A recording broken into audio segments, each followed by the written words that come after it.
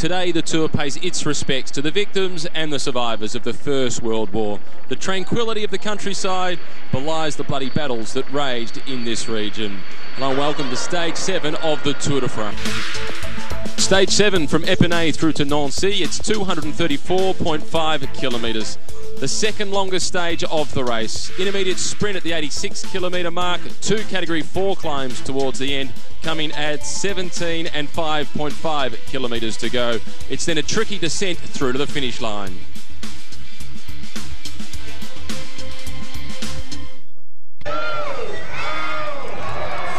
The scenes at the start in Epinay before the stage got underway. Not clear skies, but at least it's not raining. It's still overcast, but we do have our fingers crossed that that's as bad as it gets. Peter Sagan and Vincenzo Nibali, 2 former teammates, clearly enjoying each other's company. Cyril Mouin in the King of the Mountains jersey. 2 points maximum up for grabs on today's stage with just the 2 Category 4 climbs. The big mountains to come on the weekend. The flag coming in to get racing started. A slight cross tailwind early on in the stage. It forced a fair bit of action. It's been a reasonably quick start. The first 2 hours of racing, the average speed has been 42.7 kilometres per hour. The breakaway group of 6 riders have formed at the front. Their advantage at this point is 3 minutes and 7 seconds. There's nobody in the move who is a threat to the yellow jersey of Vincenzo Nibali. The best placed overall from this breakaway contingent is Martin Alminger, the Swiss national champion from the IAM cycling squad. That is he on the left-hand side of the screen as he rolls through to the front. He sits at 9 minutes and 25 seconds down. This is Alexander Pichot at the back of the group in the green colours for the Europcar team. Mathieu Boucher in the black colours for Trek Factory Racing. Good to see the former American national champion into the break. This is Alminger, number 193. Nicolas Ede is also in there riding for Cofidis. Anthony De La Place is the man in the white colours from the Breton Sachet squad. And for Net Apindura, rounding out the 6 men off the front, it's Bartosz Hruszowski, a Polish rider from that wildcard team. And like everybody on the Net Apindura team, he is a debutant in the Tour. All of them making a start for the first time. And they've already made a bit of an impact. I'm sure we're going to see a lot more of them over the weekend once we get to the mountains. The crowds has been good on the side of the road the last few days, but not quite as big as what we saw for the first 3 days in Great Britain. They've raised the benchmark for Tours de France of the future, particularly for the Grand Depart. Back to the main peloton. Hand up down towards the back of the main field for the Europcar squad. This looks like Nicky Terpstra at the back of the group. It is Nicky Terpstra, the man who won Paris-Roubaix earlier on this year, and is amongst the voices declaring that the pavé doesn't belong in the Tour de France. You just saw the red number going by. That was Luis Angel Mate, who was in the break yesterday and given the award of the most combative on the stage. It's all green at the front with the Cannondale squad.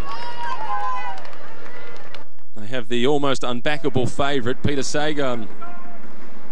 The word almost comes into the fray because of the amount of crashes that Peter Sagan has had. A lot of falls for the man who wears the green jersey. He says nothing is broken, and he hopes that, like the Wolverine, he rejuvenates. Stana lining up towards the front, making sure that they keep the team leader and the race leader out of trouble. They have ridden a flawless Tour thus far. But we must remember, we're only coming towards the end of the first week.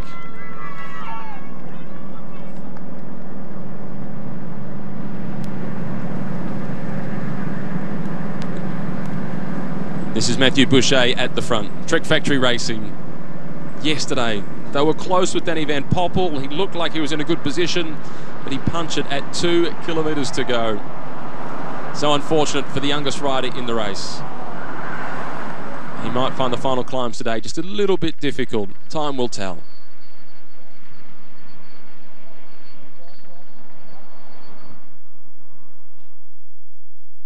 This war memorial was inaugurated back in 1925 at the top of the mound of what was a former town hall in this region. There were 9 towns that were destroyed throughout the First World War.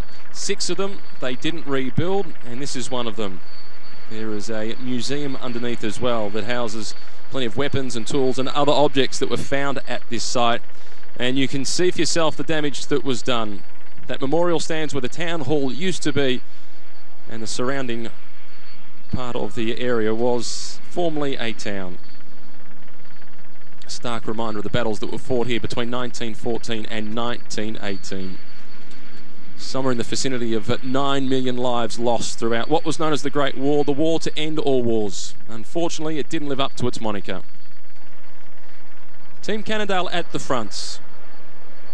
Sagan is the favourite despite the falls that he's had throughout the first few days. And if not for the fall on stage 1, Simon Gerrans would almost be equal favourite with him. They might have a few other cards to play though, the Orica Green Edge team. They'll be hoping that Michael Albercini can get himself in amongst the mix. He was certainly very good on stage 2, which was taken out by Vincenzo Nibali with a 2-second advantage when he just clipped off the fronts and snuck away from the other big favourites. German national champion riding towards the front, Andre Greipel. Yesterday collected his 6th career Tour de France stage victory. No doubt Greg Henderson, his key lead-out man, who unfortunately isn't here. He's had to go back to his home in Spain following his nasty fall the day prior. He would have taken some solace out of the victory for Andre Greipel. And Henderson is always full of praise for the attitude of Andre Greipel. Greipel never dropped his chin. This is Ted King now on the front for the Cannondale squad. One of the many riders who's a little bit battered and bruised. He was more battered and bruised after stage 4 of last year's Tour de France, where unfortunately he was outside the time delay and got eliminated. The white colours of Anthony de la Place. A few years ago when he made his debut in the Tour, back in 2011, he was the youngest rider in the race. This year, he's still eligible for the Best Young Rider classification, just as Peter Sagan is. Peter Sagan happens to be leading that classification, but he doesn't wear the white jersey today. The Fort de Dumont.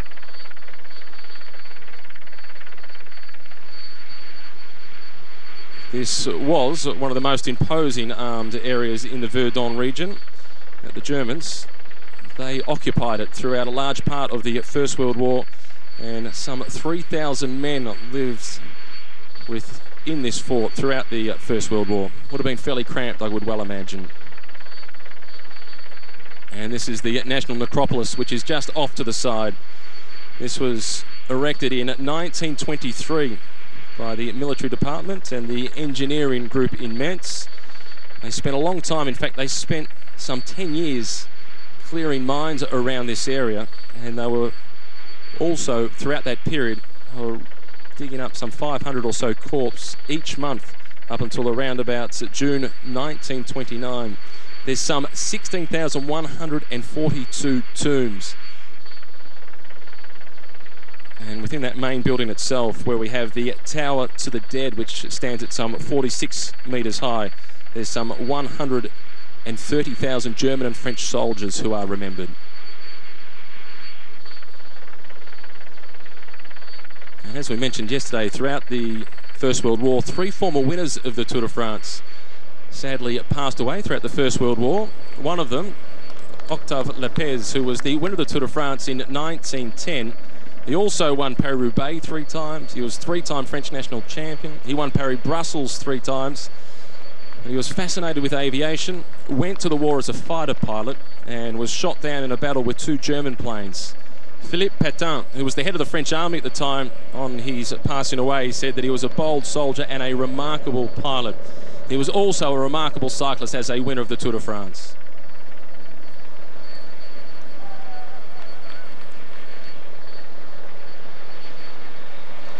A lot has been made about the cobblestones on stage 5 in this year's race. Well, we saw on that stage a lot of crashes, but only one rider abandoned. Of course, that was Chris Froome. As Richie Porte, who's now just coming up on the right-hand side of the screen having a little bit of lunch, is now the replacement as the team leader at Sky. looks very civil of Richie Porte. He's passing on some front for the Cannondale squad. And Ted looks as if he's enjoyed the moment.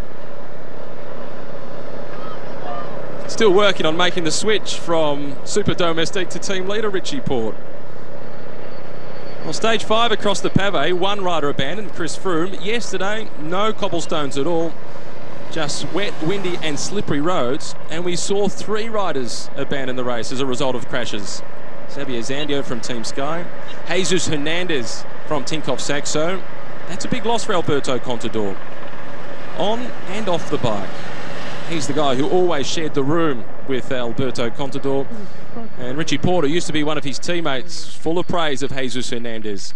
Igor Salin from the Katusha team was another rider who had to abandon the race yesterday after a fall. Incidentally, Igor Salin was a stage winner at the top of Arthur's Seat in the Jayco Herald Sun Tour a few years ago when Nathan Huss was the winner of the race.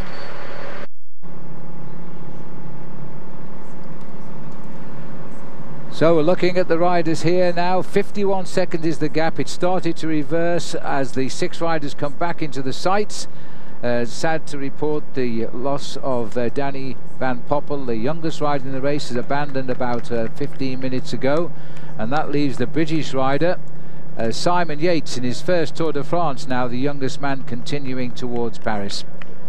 Well, fingers crossed for him. He's learning his apprenticeship here in the Tour de France. What a tough apprenticeship. And Martin Elmiger, he seems to be not very happy with the fact. I think we're getting some tired bodies. They've lost interest. Well, it's not a question of lost interest. I think there's some tired bodies there. And he let the gap go there, and he was shaking his head out of a little bit of frustration, because when you see a slight split there, it's the responsibility of the guys behind to keep that group together. And Elmiger, I think, realizing that they haven't got the firepower, and when he sees the gap going down like that, I just think it's frustration of knowing they're going to get caught.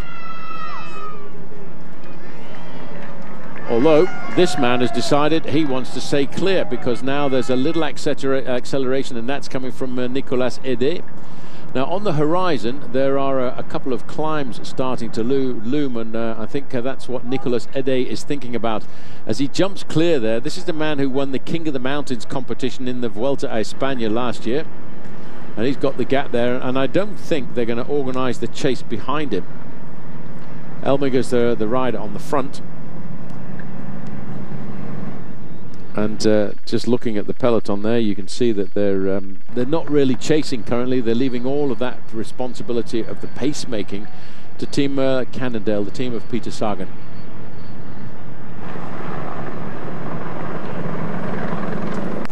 Well, Edet, he's got a long way to go before he gets to the climbs if he's hoping to grab himself a couple of points.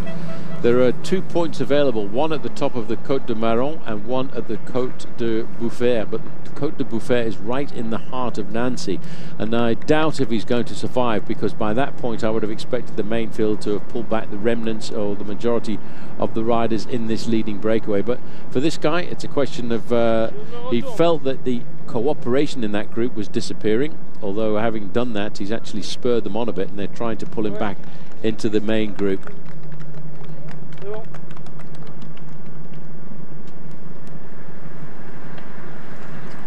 Well, 45 seconds, Paul. Edet, the Frenchman, is being brought back. Before he comes back, let me tell you though, his father Andre and his brothers David and Michael have all ridden a bike as well, but not as well as him, I might add.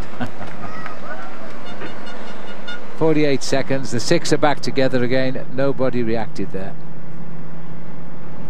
In the Tour this year, because you've got Ben King, who rides for Garmin Sharp, and Ted King, who rides for Team Cannondale, and they're both from the United States. Ben King from Richmond, Virginia, although he spends the majority of his cycling season living in Lucca in Italy, while Ted King, he's from New Hampshire and spends most of his cycling season living in Girona in Spain.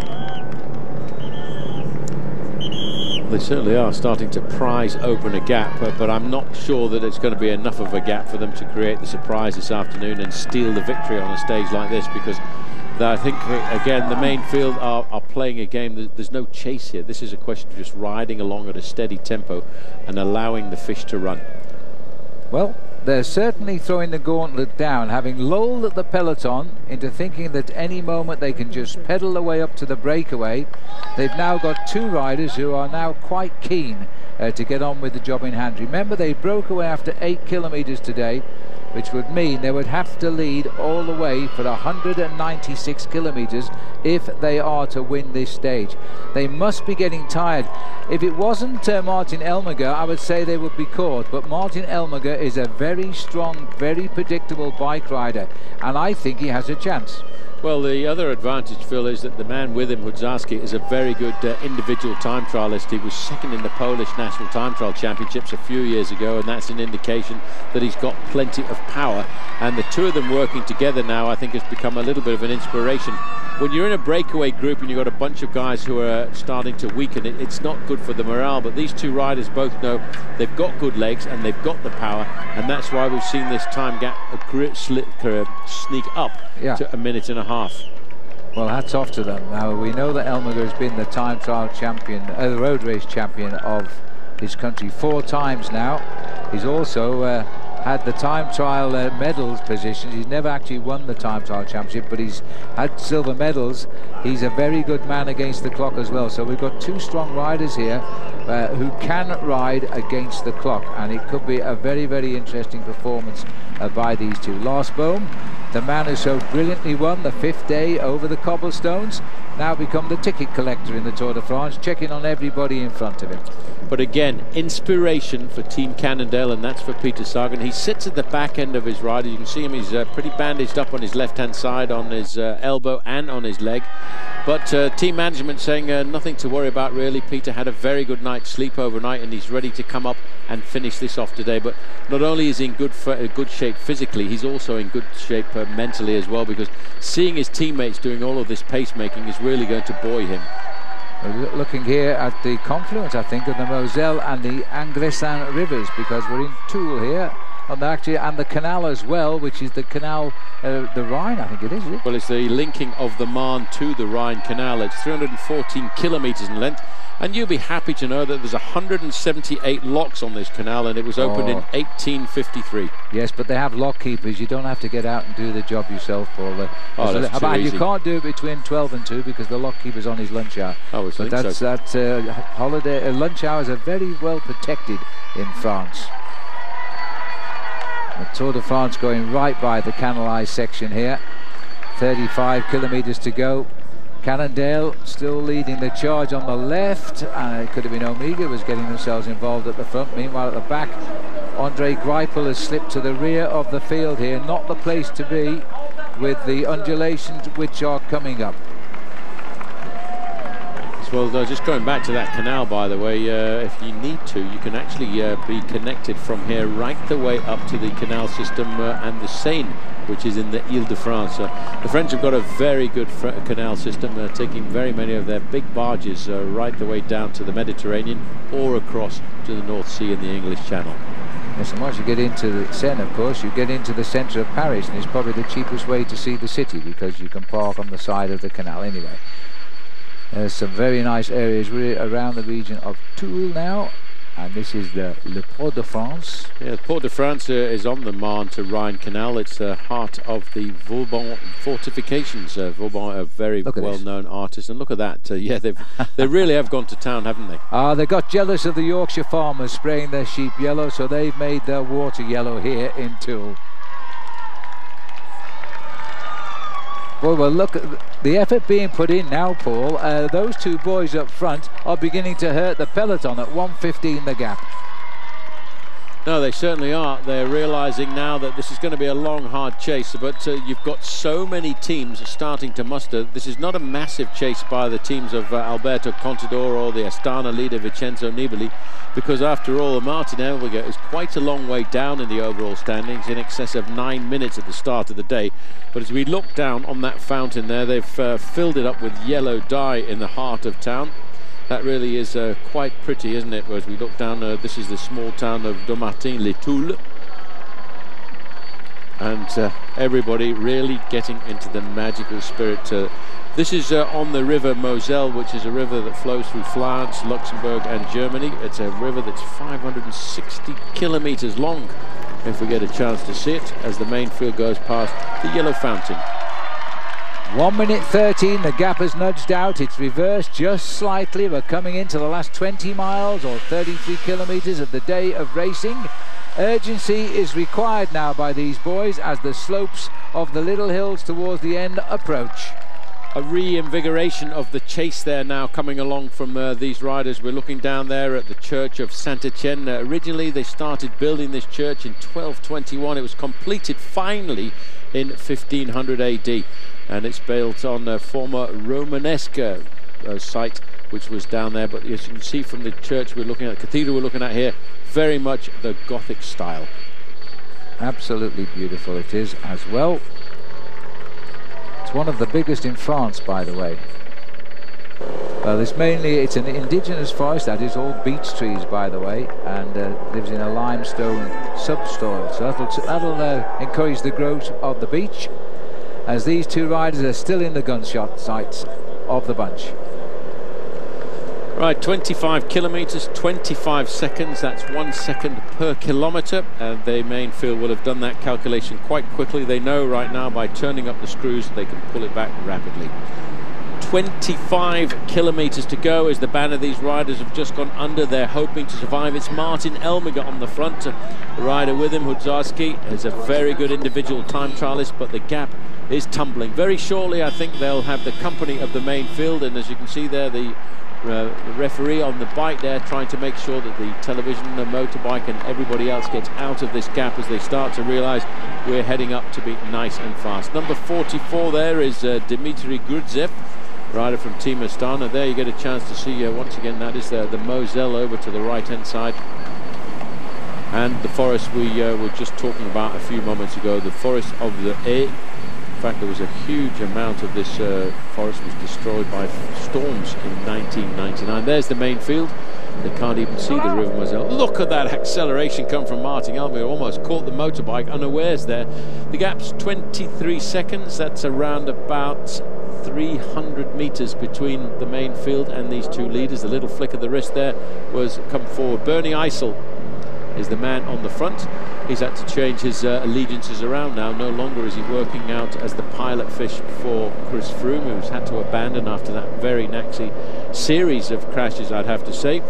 Vasily Kirienka is right behind him. Richie Porte is moving up into third place. And there's a rider from IAM Cycling also moving forward there. Now a man who would also be looking for the possibility of a last-minute attack here would be the former French national champion, Sylvain Chavanel.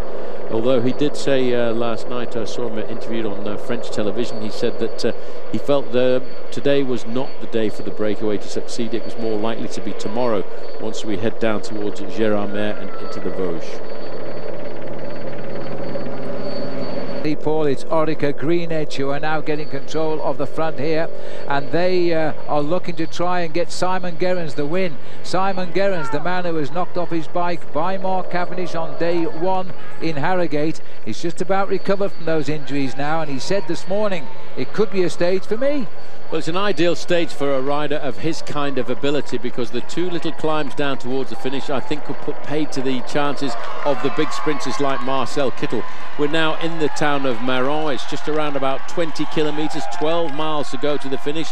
It's an interesting little town just on the banks of the River Moselle. These two will keep riding like this. They'll hope that something happens in the main field to allow them to stay off the front end of the peloton. But you can see this is why you need to ride at the front. These guys have got to slow down so much before they accelerate to the front of the pack again. Did just notice that sliding back there was Bernie Eisel. He's done a lot of help to keep Richie Porte at the front end of the main field.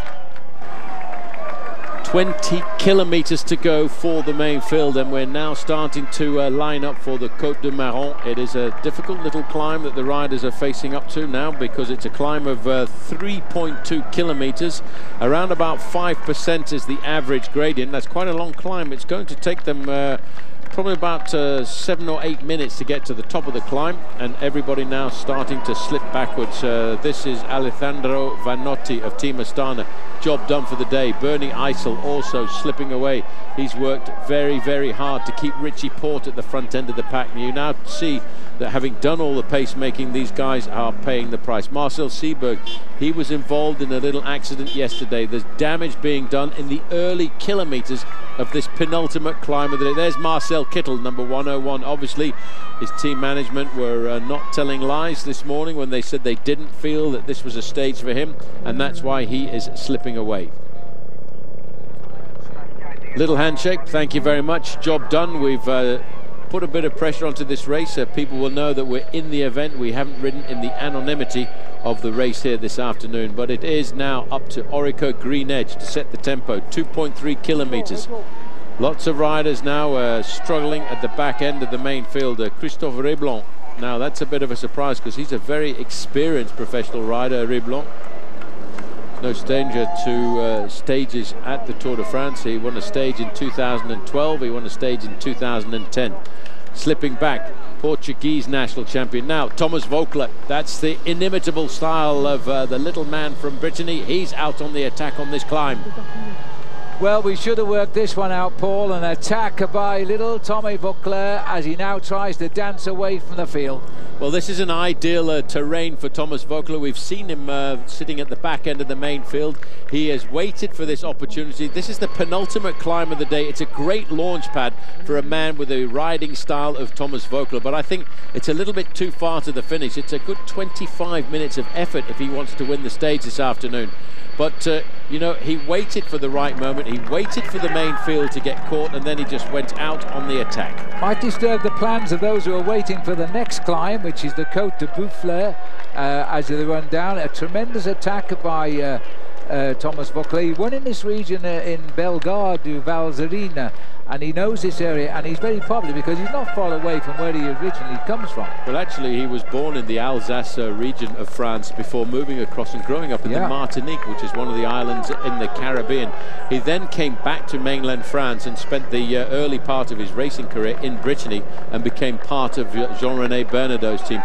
Well, Andre Greipel has found this one climb too far. That's a bit of a surprise. I thought he might have had the condition after yesterday to stay in contact, but it's all because of the pressure of the Australian team, Orica Green Edge.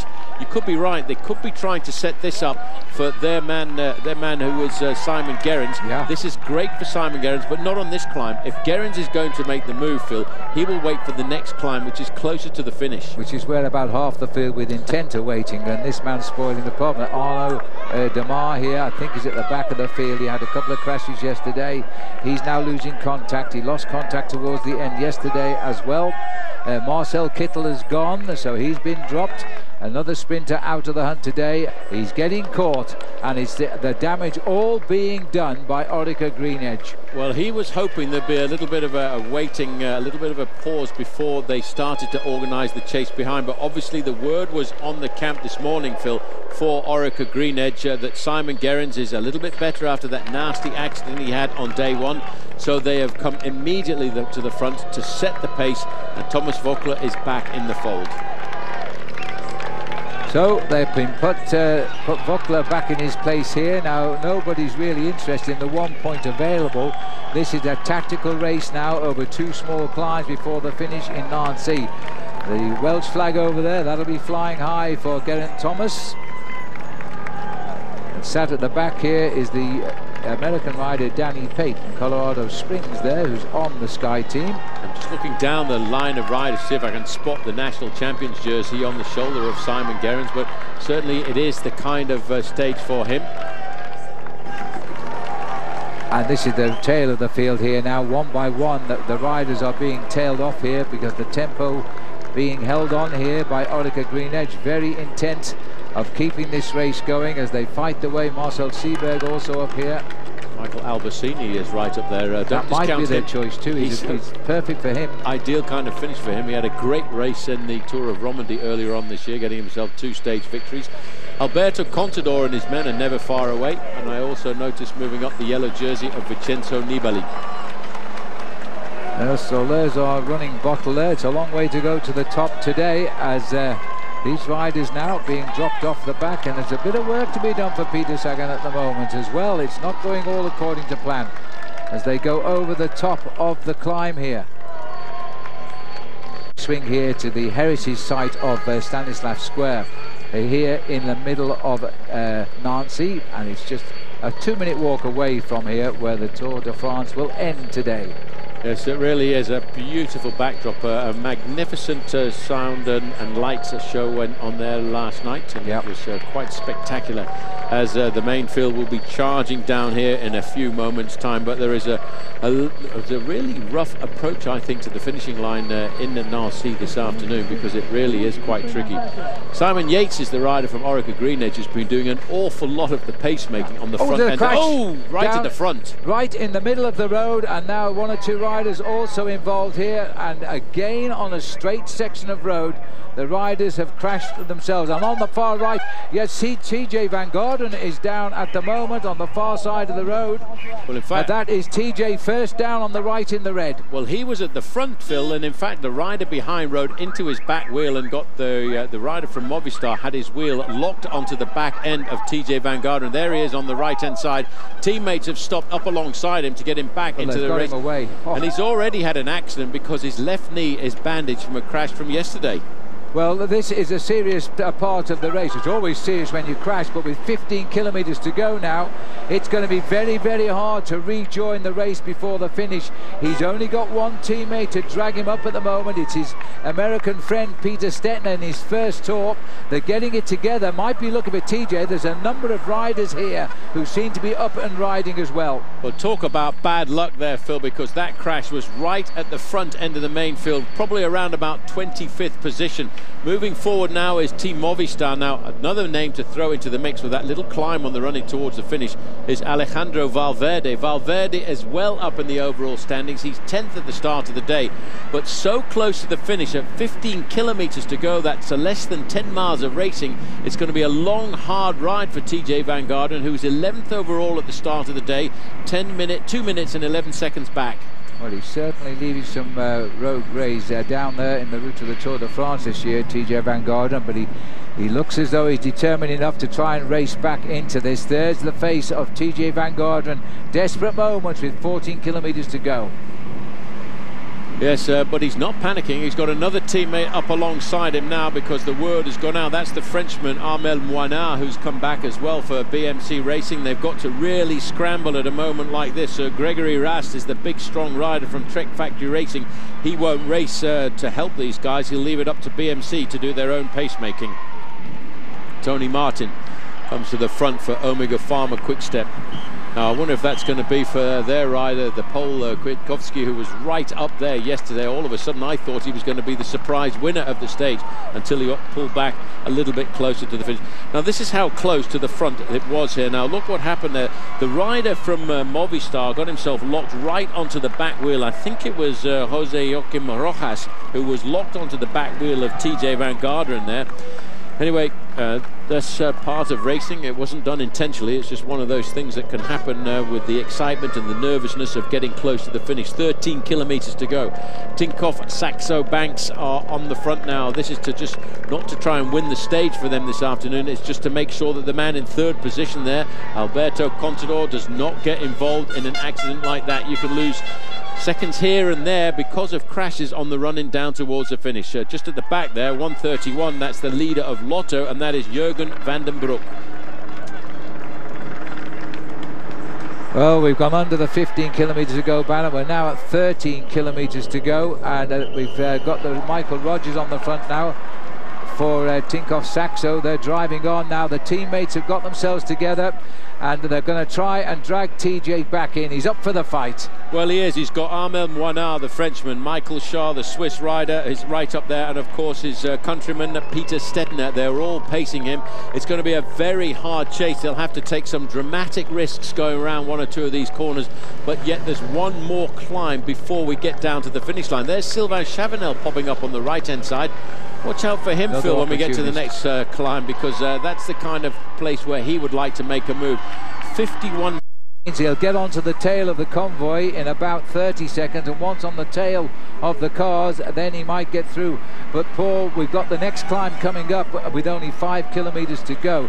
So we are approximately only about 5 kilometers less, 4 kilometers to the last climb of the day. Well, that's the tough thing, Phil. He's going to chase really hard for a good 5 or 6 kilometers to make the contact at the foot of that climb, and you're going into oxygen debt a little bit. Then all of a sudden you've got to push yourself even more. Vincenzo Nibali there in the yellow jersey is looking like a man who's very calm and very happy to be in the position that he's in. There is the former French national champion in that sort of fluorescent orange peach coloured bike there, and that of course is Sylvain Chavanel. He's the man looking for a move towards the end. There's the world champion Rui Costa in about 6th or 7th position in the white jersey with those bands all around the middle. There it is, 10 kilometers to go, and everybody's scrambling for whatever they can grab here, because this is a race which is definitely going to split. TJ Van Garderen has been timed at around 50 seconds behind. He's the most important member in the crash involved, but he has lost a teammate in Darwin Atapuma in his first Tour de France, because the Colombian rider is out of the race. Well, this is why Team Sky came to the front just before that climb. That's Geraint Thomas on the front there, looking over his shoulder. In second position is Richie Porte.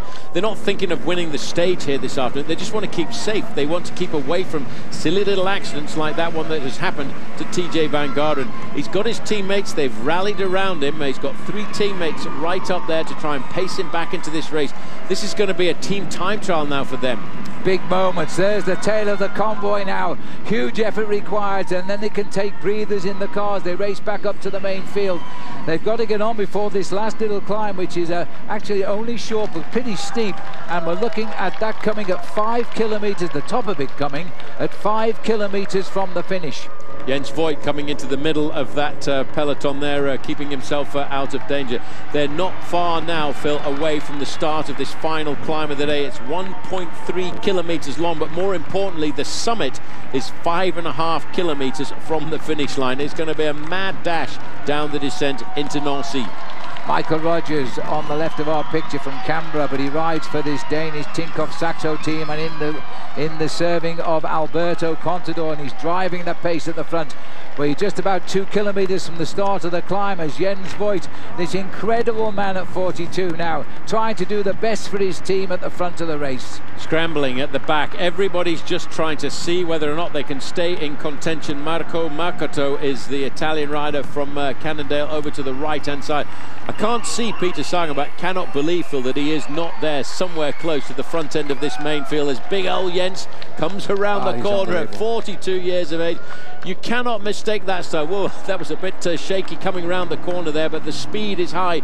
We're going through town in excess of 55. There is Peter Sagan not too far away, and he's still got a couple of teammates up towards the front end of this main field. Well, this is an incredible piece of riding by Jens here, as we're now seeing the riders come through. Peter Sagan is on the left of our picture in the green jersey. He's got himself towards the front. Now we're in the convoy here as we pass David Lopez there from Sky. This is TJ Van Garderen in the safety of the convoy. Now he's got to get back on. He's got to use the cars one at a time. Now the referees won't punish him as long as he keeps leapfrogging the cars one by one and not staying behind and slipstreaming behind them. This is Michael Schär, the big strong rider from Switzerland, who leads them around that corner. He's around about 49 seconds. That's from the front end of the race though, Phil. He's probably only about 20 seconds from the tail end of the group. The pressure is really on there. You can see the yellow jersey, Vincenzo Nibali. He's quite happy. He's been riding right at the front end on a regular basis. The gap now is down to 48 seconds for TJ Van Garderen. We're now on the final climb of the day, 2 of 2. It's only 0.8 of a mile long, 1.3 kilometers. The average gradient is 8%, but more importantly, there's 5.5 kilometers to go to the finish from the top. Well, this is going to finish off a lot of the back of the peloton, and it looks like we've got another attack now, but this isn't, this doesn't look to me, this could be Cyril Guimard who's putting in a little bit of a move. And in fact, as he breaks away, to me, this rider going clear is it is Cyril Gauthier who's gone. The little man who is now trying to do what his teammate Voigtler did on the previous climb. Well, this is the tactic of Team Europcar, and you can see the response is coming behind. I would think Peter Sagan is hiding in that group there now, trying to find a little bit of shelter. He wants to go over the top of this climb in 10th or 15th. The yellow jersey and Alberto Contador are nailing this back themselves, and it really is quite remarkable. Looks like Nicholas Roach on the front there, really digging deep. They realise how important it is. It is Nicholas Roach. Contador in 3rd or 4th position. The yellow jersey is very present. I'm looking to see if Peter Sagan can just roll over this top of this climb in contact. If he does, he's going to be a tough man to beat when it comes down to the finish. 0.6 of a kilometre to go to the top. Well, riders like Sagan are going to just pray they can hold on to this, because this is a serious attack. Nicholas Roach on the left here. He's got a plan here for his team leader, Alberto Contador. The great climber doesn't look as though at all stressed at the moment. Nibali has got onto the shoulder now. These are the two joint favourites to win the Tour de France, going side by side. Who's going to spoil the party? Alejandro Valverde is moving up. Well, a bit further back, Fabian Cancellara is in the convoy of cars as well now, trying to keep himself in contact. The race is on at the front, but there's drama at the back for TJ Van Garderen, who's trying to save his position in the overall standings. He was 11th at the start of the day, 2 minutes and 11 seconds down. Peter Sagan, well, the only way to defend sometimes, Phil, is to go to the front and show everybody that you've got a good pair of legs this afternoon, and what better way to do that than to dominate the pace. Watch out for Greg Van Avermaet, because Team BMC may well have a man off the back end of the race here this afternoon, but they're looking for the victory on the stage. Is he going to convert what will be seen as a bad day for Team BMC today into victory at the end of it? Because the Belgian rider here, he goes over the top in first place, but he's got the man to mostly fear. Peter Sagan is now working with him. This could be it. 5.4 kilometers to go, a little more than 3 miles. Peter Sagan has got himself exactly where he wanted himself to be, and there's a counter move coming from the field here. Yeah, but who's going to chase him, Phil? At the end of the day, bear in mind that's Talansky coming to the front. Made the move. Peter Sagan is in 3rd place overall. He's looking for 44 seconds. He's in a little bit of a quandary here. What do I do? Do I race to win the stage, or do I race to try and get myself the yellow jersey at the end of the day? Well, he's got to assess. He's got to get 45 seconds to take the yellow jersey. A jersey which he's never worn in the Tour de France. He's won the green jersey twice. Now he's got himself clear, and he's taking Greg Van Avermaet, which is the name on a lot of people's lips this morning as a possible winner. We've seen a great move, though, by Andrew Talansky, which is showing us this man's going into the 2nd week of the Tour de France, doing well. Now this is TJ Van Garderen here, still amongst the cars, which are well spread out because so many riders have been dropped off the field. So that's going to make his chase back that much harder. Well, this is rather a strange situation, you might think, for Team BMC, but at the start of the day, Greg Van Avermaet, who is a very good guy to win individual stages, has probably put this stage down as one of the ones that he wanted to win, which is why you've got a BMC rider off the front of the race trying to win an individual stage, and sadly for TJ Van Garderen, who was involved in an accident, trying to stay in contact with the race. His problem for TJ Van Garderen, Phil, is there's lots of riders getting dropped, and it seems as if he's in fact left a lot of his teammates behind now as he works his way through the convoy of cars. Well, the trouble is he's hampered. There's so many riders behind the race now. He's not actually near the heart of the peloton, which is right in our camera lens. This is the advanced group of the Tour de France now, and these two riders trying to slip it away. Inside 3.5 kilometers to go now. Sagan and Van Avermaet. This could be a very interesting sprint, because Van Avermaet is a very fast finisher in the red. Well, he certainly is. They must work together at 54 kilometers now. That's about 33 miles an hour, the average speed. But the question is, who's going to organise the chase behind them? What are the big leaders who've got themselves safely over the top of the climb concerned about Peter Sagan? I heard this morning Alexander Vinokourov said, we don't care now. We've defended through the 1st week of the race. If we lose the overall lead, it doesn't matter, because Vincenzo Nibali is better than everybody else of the overall contenders. 3 kilometers to go. That's about 3.5 minutes, because we go downhill to this finishing line. We've got a few nasty corners. The corners don't stop until 900 meters from the finish. We have a very, very nasty, very sharp 90-degree bend to line us up for the finish. 2.5 kilometers. They are eating up this road. You've got to take your hat off to a man like Peter Sagan, Phil, because he could just sit in the main field and think about the sprint. He's looking to read the number plate off the back of the motor motorbike here. He's gone round that corner. Every little bit counts here. Bear in mind, it's the responsibility of the motorbike rider to get away from the race, and Peter Sagan just getting a little bit of a pull there from the slipstream from this motorbike. He will have a great ally here, because Greg Van Avermaet will think all of the time, I've got a chance here of at least minimum second place. They just went under the banner, 2 kilometers to go. The race is almost done. They're going through a kilometre in a minute here at the moment, and they're being chased down slowly but surely, I think, by Michael Albacini on the front there for Orica Greenedge, but they haven't caught them. And Greg Van Avermaet and Sagan is going to go back, I think. Well, Sagan has just realised we're not going to survive here. We're not going to stay off the front end of the main field, so he was just trying to get a bit of the lactic acid out of his legs. He won't allow Greg Van Avermaet to ride away from him, but he doesn't want to contribute to the success of this breakaway anymore. He's gambling on getting caught. He needs to hold something back in reserve. They haven't yet nailed them back. The next thing they're going to see is the Flamme Rouge, the red kite. 1,000 meters to go. It's Astana who are doing the pacemaking, but look at the job of work there by Team BMC. There's a rider from BMC in second position. He's trying to back them off and slow them down around these corners, but it's about to be caught. They're approaching the 1 kilometre marker, and then the last challenge of the day is the 90-degree turn just after the marker into the straight, which is a beautiful sprinter's delight. As there's the marker, and now they make the right turn. This is where they all fell off in 2005. They're safely round. Now it's a straight line home. Hello, that's Richie Porte. There's another crash. There's a massive pile-up in the centre of the pack. Exactly the same place almost as it happened back in 2005. That was Richie Porte. I'm trying to see who was involved in that crash. You can see a rider gone down from Astana. The front end of the race, though, now are starting to think about getting themselves the victory of the stage here. Sagan is up into 4th position. Well, Kangert was the rider down there, Paul, in that crash. They'll all get the same time. They're inside the vital 1 kilometre to go. They're not worried about losing time now, but as they line up now, is Kwiatkowski going to finish this off, or is he going to be a rider from Orica Greenedge? Sagan has recovered his 4th wheel. It's a sprinter's delight, this. Well, Sagan is up into 3rd place. He's in a very good position to try and get it, but it's being really led out by Giant Shimano. Oh, and there's another crash, and this time down is Talansky on the road as well. And there's a Sagan breaks for the finish, and I think he's pipped on the line, because we've got an Omega rider. We're waiting for the result there.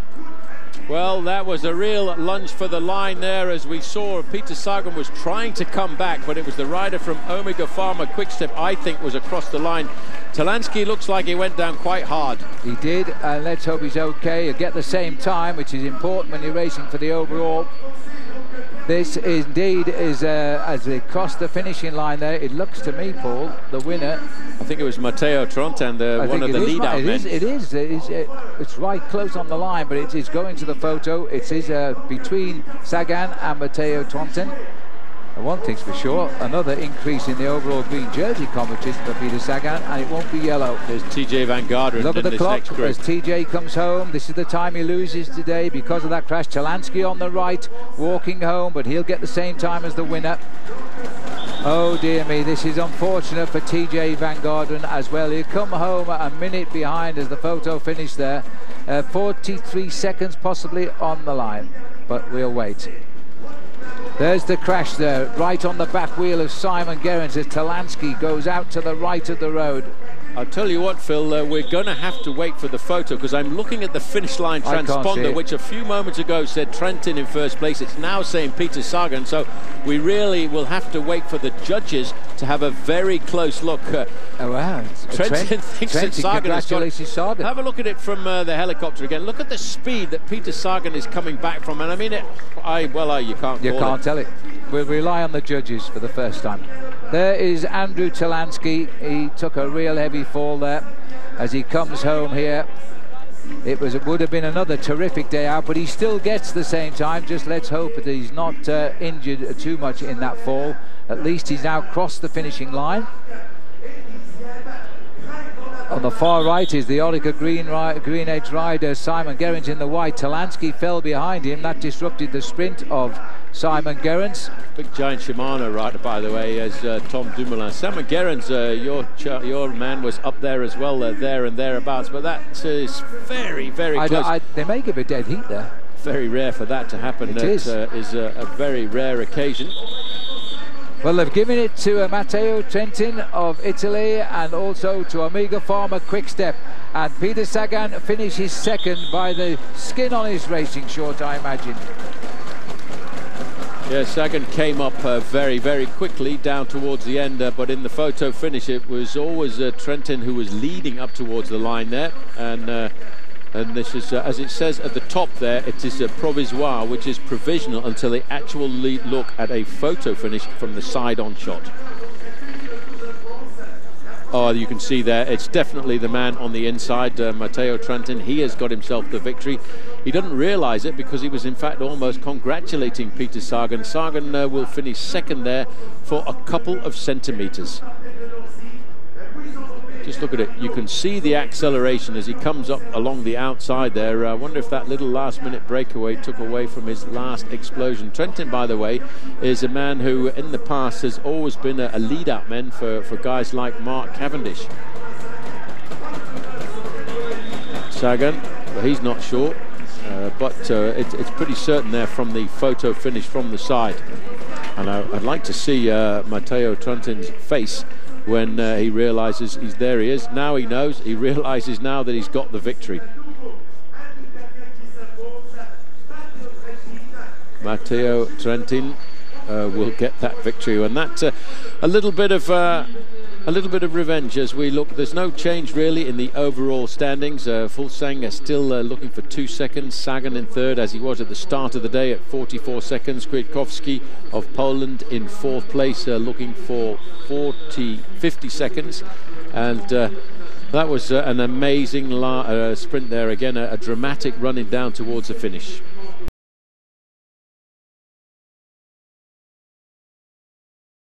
Today, the Tour makes its first voyage into the mountains, the Vosges Mountains. Hello and welcome to Stage 8 of the Tour de France. By the end of today, we'll know a little bit more about the form of the race favourite. So we've done our journey around England. We're now moving across to the east of France. We're going to what the French often call their third mountain chain behind the Pyrenees and the Alps. The first 30 or 40 kilometres are okay. Then it gets a little bit rough as we head into Jarramais, and it's a hilltop finish. We've only been here once before. Peter Weening the winner on that occasion. Yes, but on that occasion the finish was actually in Jarramais, down in the bottom of the climb, so this is a little bit different, although the Tour de l'Avenir has finished at the top of this climb on 2 occasions. Little look at the starts as the clock counts them down from Tomblaine, which is just across the Moselle River, from Nancy, where we finished. It's a suburb of Nancy. As the riders move away, and one non-starter in the crashes yesterday, Matthias Frank, the Swiss rider on the team that was also dominating I Am Cycling yesterday, found to have broken his femur. He crashed but got up and crossed the finishing line, but out now. 185 riders taking the start. Yeah, it's not the only broken leg on yesterday's stage either. The rider for BMC, a teammate of TJ Van Garderen, Darwin Atapuma, he also crashed and ended up with a broken leg. So tough crashes for many of these riders. This is what the start looked like. They went through kilometre zero. The attacks didn't come immediately from the start today because everyone was just a little bit nervous. But once they'd done 500 or 600 metres, they saw a move clear off the front. And this is the two riders who managed to get clear as we go back to these live pictures. In second position, Niki Terpstra, winner this year of Paris-Roubaix, and the ever aggressive Sylvain Chavanel. Yes, these two not getting away until the race had covered 28 flying kilometres. So much so they're running 10 minutes ahead of the fastest expected time of arrival. And although the sky is very nice and white and fluffy clouds here, I can tell you on top of the finishing line it is raining quite heavily. So once they get into the Vosges Mountains, they could be in for some very, very slippery roads. It's over roads like this in the past that, in fact, the man in first position there on that rather interesting colour on his bicycle, Sylvain Chavanel, has laid down foundations for stage victories and for his conquest of the yellow jersey. I think this year he's just a little bit too far down in the overall standings, but individual glory is what he's looking for. Youngest man in the race just come into our picture there, Simon Yates, picked up by Orica Green Edge. And after the abandon yesterday of Danny Van Poppel, Yates is now the youngest man. He's in his first tour as well, and trying to get across to reach those two front runners. Yes, all these guys a long way down in the overall standings, Phil. The two leaders are 26 and 27 minutes down for them. In the group behind it, Yates and Kadri trying to get across. Simon Yates is looking at 29 minutes and Blel Kadri 49 minutes. So they could be given a little bit of freedom, although the leading two at the moment are only about half a minute ahead of the main field. Might be seeing quite a development here, because there's going to be two definite races today. There's going to be the boys, the opportunists, who think they can climb through the rather steep little climbs before the finish. We believe that the riders who want to win in Paris in just 2 weeks' time will definitely have to come out on the attack today. We expect Contador to try and attack a Nibali, for example. Yes, although everyone talks about the final climb of the day, it's pretty difficult to get there. There are two nasty second category climbs, and talking to Rolf Sorensen, a former professional cyclist from Denmark, he was saying that the penultimate climb of the day, the Col de Grosse-Pierre, although it's only got an average gradient of 7.5%, there are a couple of portions around about 25%, and that'll have a few of the lads gasping for breath. Well, the sun out here anyway, as we've gone some 35 kilometres into the day of 160, and they're picking up a nice tailwind just now, and that's resulted in some very good attacking riding from the gun.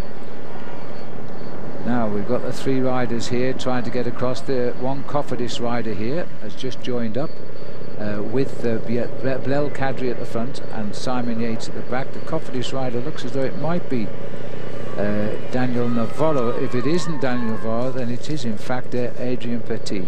Not too sure whether it's Adrian Petit. Okay. Yeah, he came across the gap. They've seen the fact that in the main field behind, they've actually cut off the chase. They've seen that the riders are not really dangerous at all. They're a long way down in the overall standing, so they've said, well, you can have a little freedom in the early part of the race, because we know how difficult the final 40 kilometres of today's stage is going to be, and that's why all of a sudden when you look at the time gap, it's very, very quickly, Phil, stretched up to 1¼ minutes. Well, I'll tell you what, yes, you're right, Paul. These boys are not in any way affecting the race lead. The best placed of them is Sylvain Chavanel, and he's 26 minutes behind. People like Petit are already 61 minutes behind. So they're not going to chase these too hard, but riders like Sylvain Chavanel, they're looking for the chance here, because they lost their team leader with that broken femur yesterday, and that is Matthias Frank. So they had a big meeting last night, I Am Cycling. They are a wildcard selection for the race. They want to impress the organisers, so they come back and they decided to go for stage wind, and using Chavanel they have a real chance. This guy's a real opportunist. Yeah, he's also a former multiple national champion of France. He likes this kind of terrain. He's not the kind of guy who can survive in the big mountains, but in these average mountains, as the French like to call them, although we are sitting here almost on 1,000 metres, just inside of 1,000 metres of altitude, this terrain is the kind of the terrain that suits a tough man like Sylvain Chavanel. Right, well, we get into the climbs, 3 successive climbs coming just before the finish, finishing on top of the last one. It's the middle climb, which is like a wall actually. It is 16%, very, very steep, and is going to split the field up, I think. Which is a 4-hectare park, by the way. It's a botanic garden as well. There's a nursery here with 550 different variety of roses, all paying their respects to the men lost in that First World War. Well, not too many hills on the horizon there yet, but believe me, they're going to get bigger as the time of the day passes. They've slowed down a little bit up front. We're now only running 8 minutes ahead of the fastest arrival time, but the peloton are going even slower, which is good news for the break of 5. Yeah, the important thing to remember, Phil, is how to use your energy in a bike race like this, and you don't want to use a lot of energy to chase down a breakaway that is not really that dangerous and not really that important. And it's no way meant to be derogatory against Sylvain Chavanel, Niki Terpstra and Simon Yates, who are in this leading group of 5 riders, but they are no threat currently to the overall lead of Vincenzo Nibali. And in this year's Tour de France, I don't see any one of these riders being a real threat to the overall standings, although in a couple of years to come, number 189 at the back there, Simon Yates, he could be a contender for a high finish overall. But here for me, this Tour de France, his first one, is a Tour de France of apprenticeship. He's learning his trade. Just passing through here the town of Rambouillet. And a nice crowd there. Meanwhile, still to approach that town. The wind beginning to rock the old tenting on the left as it's getting across the race.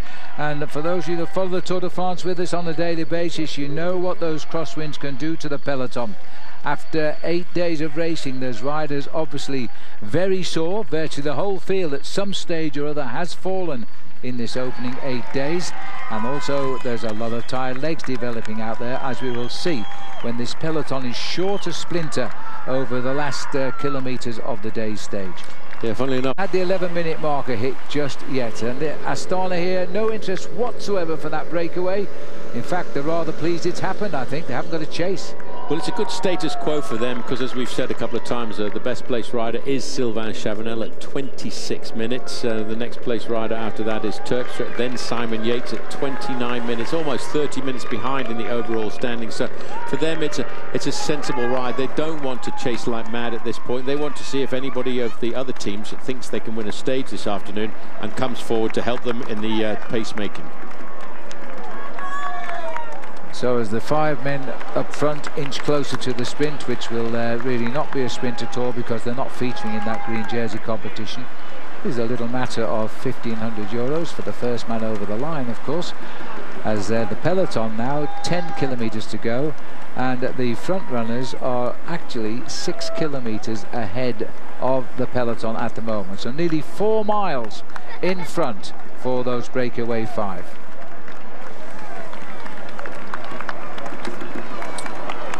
Right, so 63 kilometres, about an hour and a half to go. The 5-man breakaway group, which formed originally from Sylvain Chavanel jumping clear with Nicky Terpstra, the Dutchman, formerly Dutch national champion. They were eventually joined by 3 chasers, Blel Kadri of France, Adrien Petit of France as well, and Simon Yates of the United Kingdom, who rides for the Australian squad, Orica Green Edge. That created a 5-man leading group, and since then they've continued to amass a large advantage over the main field.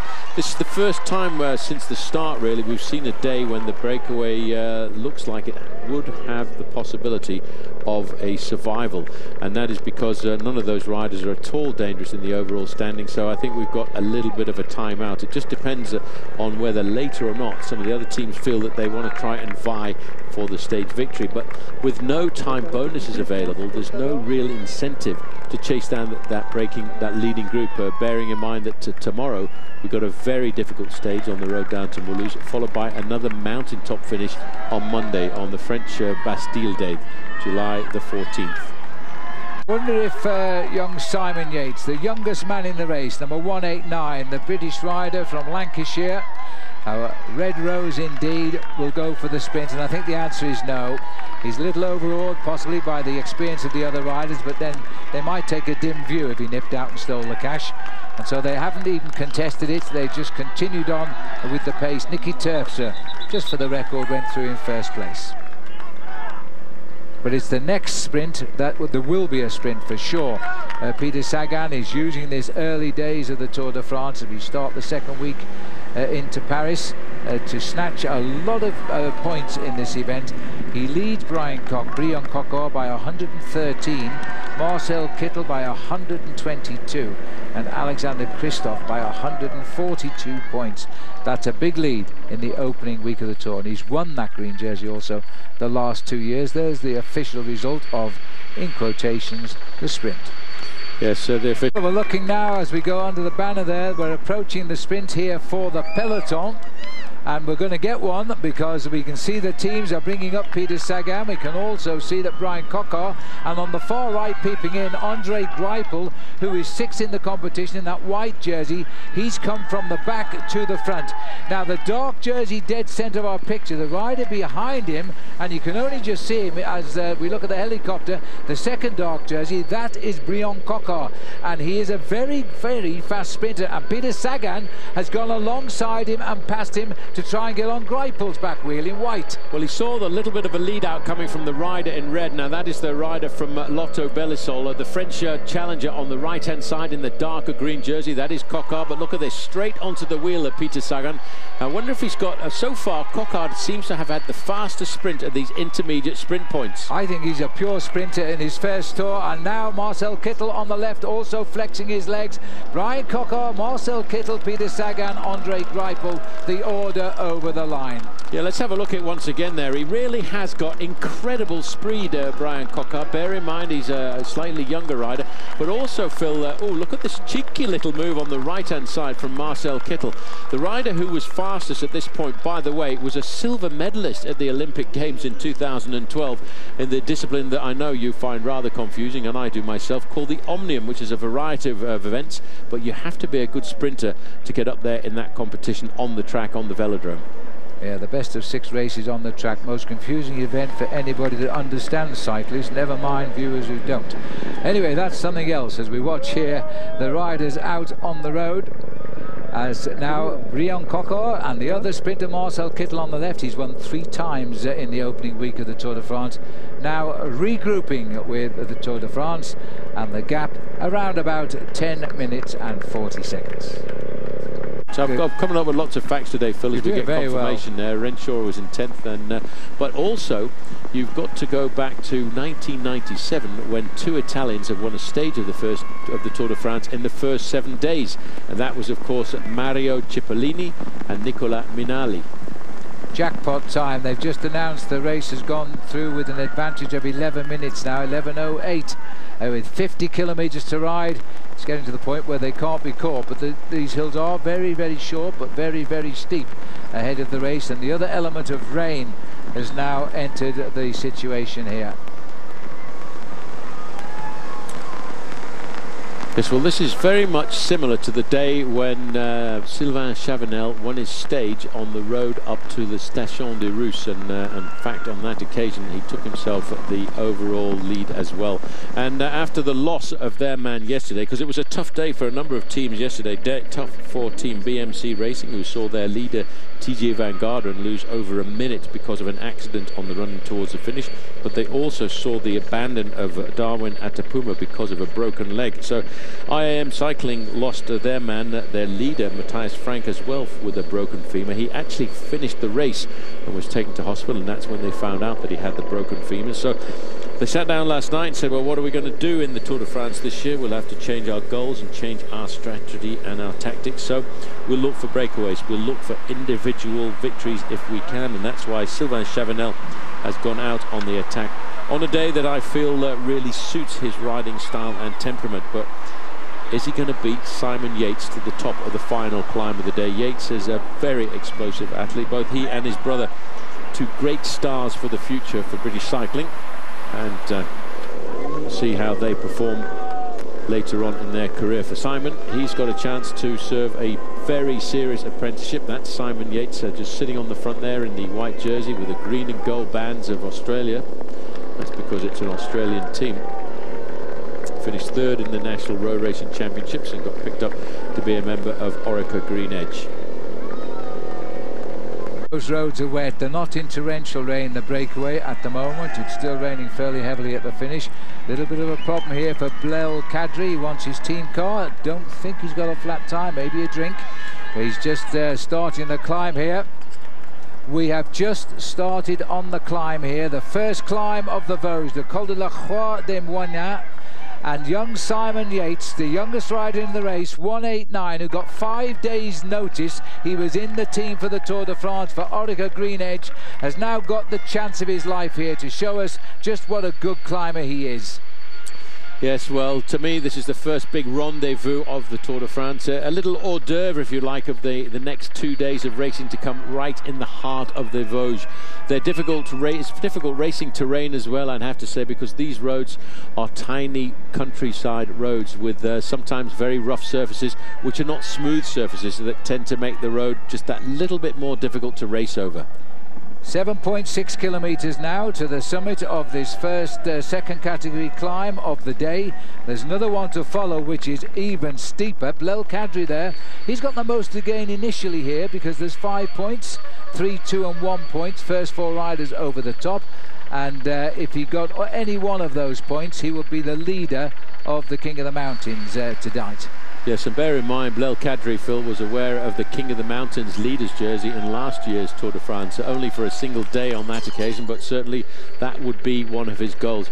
You can almost see, though, the difference in the speed between that leading group of 5 riders who've led this race since the first hour of racing and the main field. These guys are charging along the valley at speeds pretty close to 28, 29 miles an hour, and it's all because lots of the teammates and the team helpers are pushing the pace for their team leaders. Now this is Johan van Summeren on the front with the blue helmet and the white sunglasses, a former winner of Paris-Roubaix, but a great domestique, a great team helper. While at the back of the group you can see these guys, they're just struggling. They're holding on to stay in contact with the main field, just waiting for the climb to start. Third place rider there in that group there was Andrew Talansky. He had a very difficult start to the day, by the way, the American rider Talansky, who's in 8th place overall. Now there's the move. That's the one we expected to come from Sylvain Chavanel. Very experienced. He used this moment as soon as they hit the climb. He didn't want to take any passengers with him on this climb at all, but Blel Kadri has seen, he knows that the French former national champion, current national time trial champion, was the man to follow, was the wheel to get on board of, and now he's realizing he's got to get to the wheel of Sylvain Chavanel. The other riders are in a spot of difficulty there.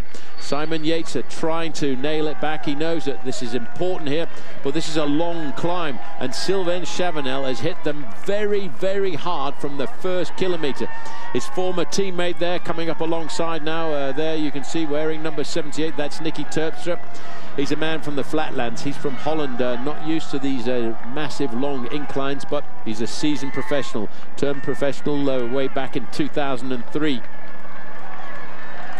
Blel Kadri is thinking about catching up with Sylvain Chavanel. Chavanel, I think, is on fire today. I watched him on TV the other night on one of the television stations saying today is a good day.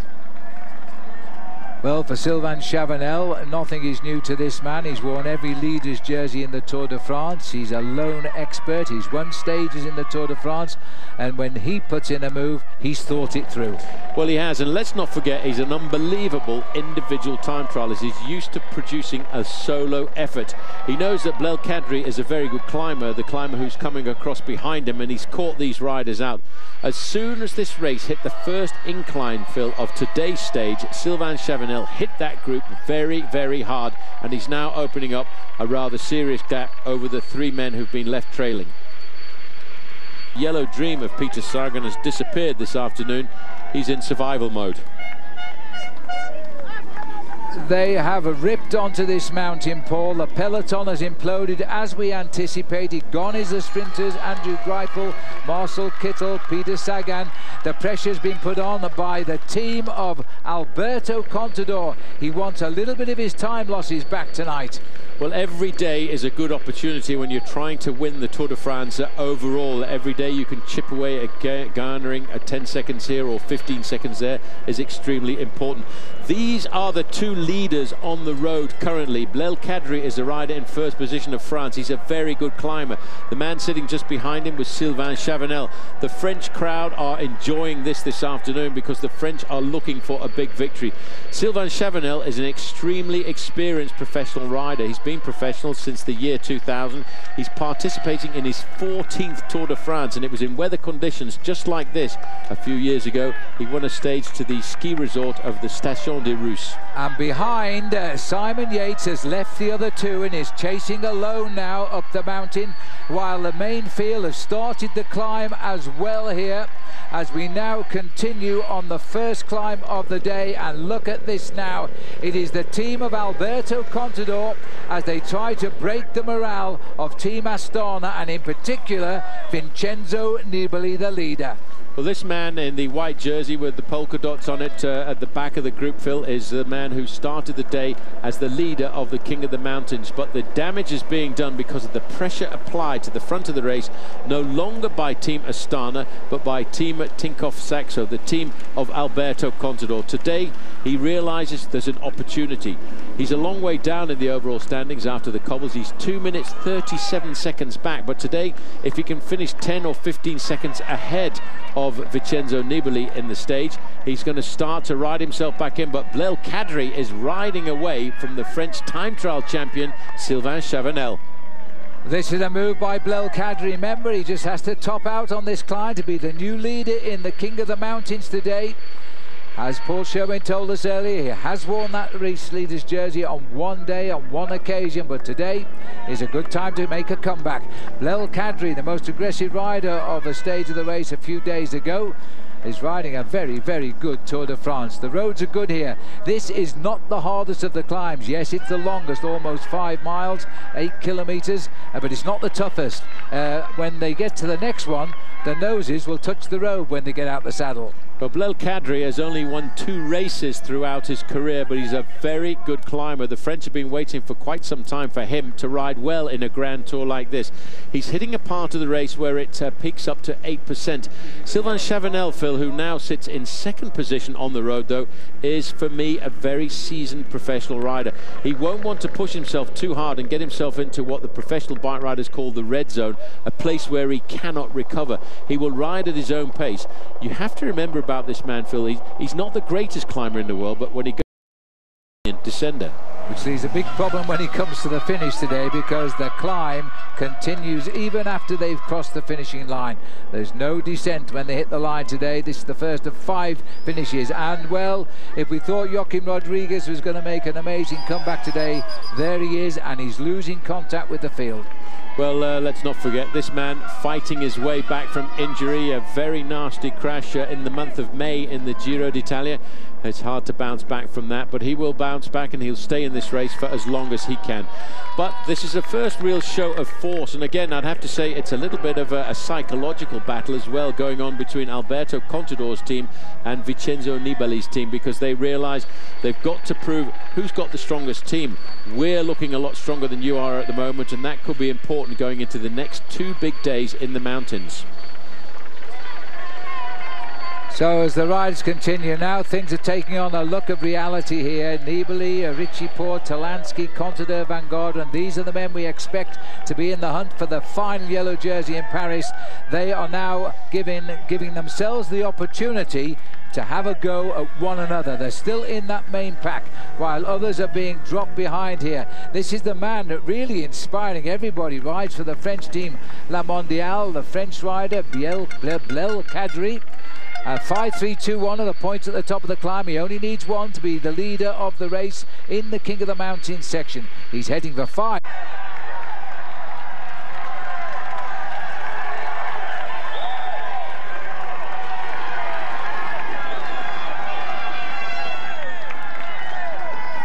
Over the top for Blel Kadri, leader on the road of the King of the Mountains now. He's just moved up to 10 points in the competition. Cyril Lemoine has 6. So the jersey is chasing now a polka dot. There's absolutely no hope that this rider can lead the Tour de France tonight. He's lost far too much time, but he would like to win the stage, that's for sure. Well, he certainly would, because let's not forget the Tour de France leader's jersey, the yellow jersey, is all about time, the addition of time. Well, Blel Kadri, who we've seen leading this race now, started the day 49 minutes behind Vincenzo Nibali in the overall classification. And in fact, Sylvain Chavanel has lost a huge chunk of time over these last couple of kilometers. He goes over the top there at 49 seconds. He's going to have to take some serious risks on the descent. Now, this is a bit of a surprise here, because the man who started the day well up in the overall standings, Michael Kwiatkowski, is actually having a little bit of a hard time on this first incursion into the mountains. I'm quite surprised about that, because I expected him to climb up a little higher in the standings tonight. Obviously having a little bit of a hard day. This can happen to anybody, and after all, let's not forget we're talking at one of the young riders in this race, one of the riders who is learning the trade, learning the sport, as Kwiatkowski at 24 years of age, is not having his best day on the first incursion into the mountains. No, but he's tried so hard every day, almost won a stage the other day as well, that this might be a little bit of a leveler to him today. The riders never know how their legs are going to react to the first day in the mountains. What's not so great, we get a chance to see the time of the ascent there of Blel Kadri, just 18.5 minutes. But you might have noticed in the distance, we go down this descent at high speeds, and he'll find his legs getting a little bit cool by the rain that's been banging down upon them. He'll go into the town of La Bresse, and then he will climb the penultimate climb of the day, the Col de Grosse-Pierre, or the Big Stones. Well, as they continue to fly away from the top of this first climb, they won't be flying up the next one, which is the Col de Grosse-Pierre. It is very, very sharp, 16% gradient on the next climb, as the peloton now pass under 20 kilometers to go. The gap 4.5 minutes plus. Rafał Majka still sets the pace here, the Polish member of Tinkoff Saxo. Simon Yates is still showing up on our computer as chasing. He's gone over the top in third place, got himself his first points in the King of the Mountains today. Simon Yates, 2 for third. Yes, he's got himself up there. It's Ben King at the back there for Garmin Sharp, just staying in contact. Lots of social media communication between Ben King and Ted King. Difficult to have two Americans called King in the same Tour de France, but they seem to be making quite a joke out of it. This man, though, now I think the advantage on this kind of a descent like this is actually going to tip towards Sylvain Chavanel, because it's not a very difficult technical descent. It's one where you can use your power, and Sylvain Chavanel certainly has the power, as the gap is hovering at about 50 seconds. But look at the difference in the styles, and look at the urgency of Sylvain Chavanel. Comes out of the cap and starts to wind it up. Well, he is once more the National Time Trial Championship. In fact, that was Yates' second appearance in the King of the Mountains. He's now got 3 points. Yeah, so Kadri again, another man slipping off the back. This is Haimar Zubeldia. He's struggling with this first incursion. Now, a lot of riders, after we've spent 7 days racing on the flat, using a big gear, the largest chainring at the front, the smallest sprocket at the back, all of a sudden you're changing your pedaling style, you're changing your pedaling gears, and it can be a big shock to the system, and sometimes take 1 or 2 days to get into what the riders call their climbing legs, and that could be what's happening to Haimar Zubeldia there. This is the second man on the road. The leader is Blel Kadri of AG2R. Now, the amazing thing about that French team is it's one of the smaller French teams. It's what a team with on the international circuit with one of the smaller budgets, but they nearly always manage to come up at the Tour de France and get themselves a little victory. A chance here to see the time of the ascent of the Col de la Croix de Morin, 18:28 for Blel Kadri. The main field went up just a little bit faster than that at 17 minutes and 44. They really are storming, and that's all because of the pressure that was being applied by this team here. 15 kilometers to go now. Over on the left-hand side, you can see that was Vasily Kirienka moving Richie Porte to the front of the main field, keeping him out of danger. As we look at the riders here, they are still on a little bit of a descent here, but they're about to hit the slopes of the second climb now, the Col de Grosse-Pierre. Now, this is a seriously steep climb by any standards. It kicks up to 16% gradients here, and this is going to hurt the peloton. Paul, slowly but surely, the pack of riders has been split. Contador is using all of his team here, one by one. There's no doubt he's going to hit them soon.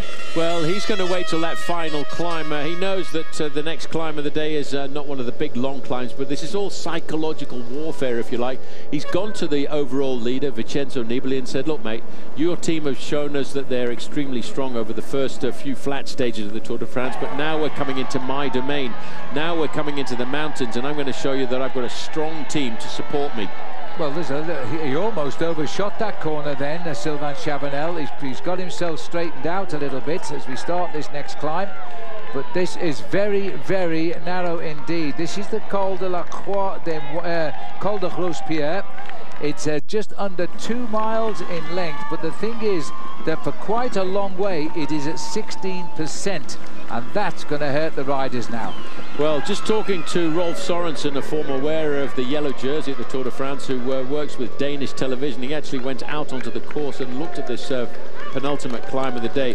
He said it's a lot harder than it actually looks in the race handbook, because there's this point where it kicks up to 25%. This is Mickey Rogers, or Michael Rogers there, 3 times champion of the world in the individual time trial himself, and a guy who really started racing at the Giro d'Italia this year, and I think he's finding some serious form. He's going to be a major ally for Alberto Contador later on. Well, Kadri here now has 10 points in the King of the Mountains competition. There's another 5 if he gets over the top, and that would really help him.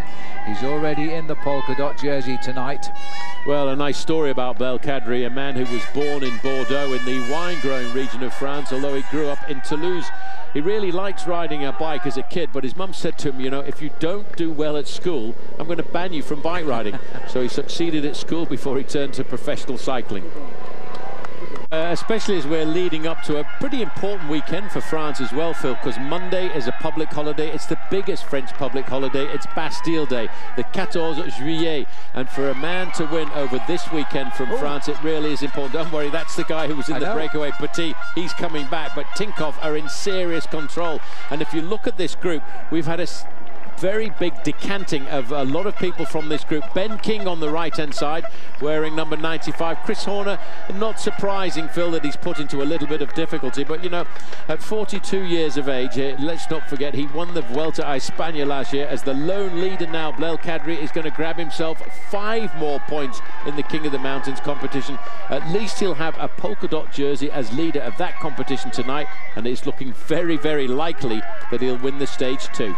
Nobody can catch him as far as the race lead in the King of the Mountains goes today, but I think they might be able to catch him yet.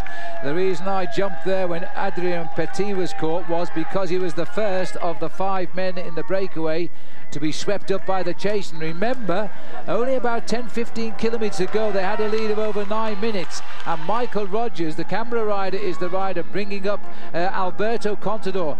I think because of the nature of the last climb, where there's time to be gained, that is where we are going to see the final attack. We're looking at Rafael Majka here. He was the pacemaker until Rogers took over. Job done. He'll fall back and try and get home as best he can. Now it is up to Michael Rogers to perform the springboard for Nicholas Roche to help Alberto Contador fly away. Well, there's lots and lots of riders disappearing from the back of the group. I just noticed Vasily Kirienka slipping backwards. Stefan Kruijswijk from Team Belkin. 10 kilometres to go. We've still got him out front. Belkadri is going for goal now. Nobody can catch him tonight for the polka dot jersey. That'll be his as the finish. What a day it would be for the Frenchman if he could win the stage as well. He's never done that before. No, but what a team as well, Phil. AG2R are one of the French teams on the international circuit with one of the smaller budgets, but every time it comes to the Tour de France, they always seem to come up with the goods. They always seem to get themselves a stage victory. Well, there's the first man amongst the leaderboard being dropped, Tony Galopin. He's losing his high place overall tonight. There'll be a reshuffle of the classification as the men who are not the pretenders for the throne in Paris start to apply the pressure. See how narrow this road is. It's also a very rough road surface. Little chippings into the tarmac on the surface of this road make it very difficult to find any speed. Michael Rogers is looking quite powerful and comfortable here. Behind him, Nicholas Roche, the son of Stephen Roche, who won the Tour de France back in 1987, and sitting pretty comfortably there. Just a little bit further back is Alberto Contador, but not sitting comfortably, number 151. One of the French favourites, Pierre Roland, looks in a spot of bother. He's already lost 6 minutes and he's right on the tail of the group here, and that is not a good sign for a man who has finished best Frenchman in the Tour de France. This is the section which really snaps your legs. Our television camera does not do it justice. It's 13% at this point.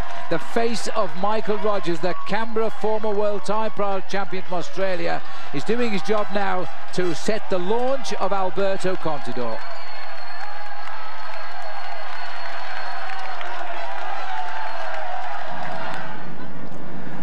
Coming back to the leader now, 3:53, still holds the gap, Paul. There is a chance he's going to have the best day of his life on the bike, this man.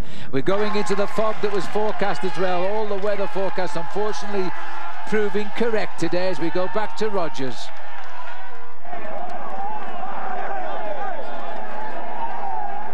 looking for. It's a question of a little bit of time here and there every day that he can now on the running down through these Vosges over the next 3 days of racing. It's rather a surprise. No, Jakob Fuglsang as well is disappearing. He wears number 42. He started the day in second position in the overall standings. Phil, we're going to have a completely different overall classification tonight.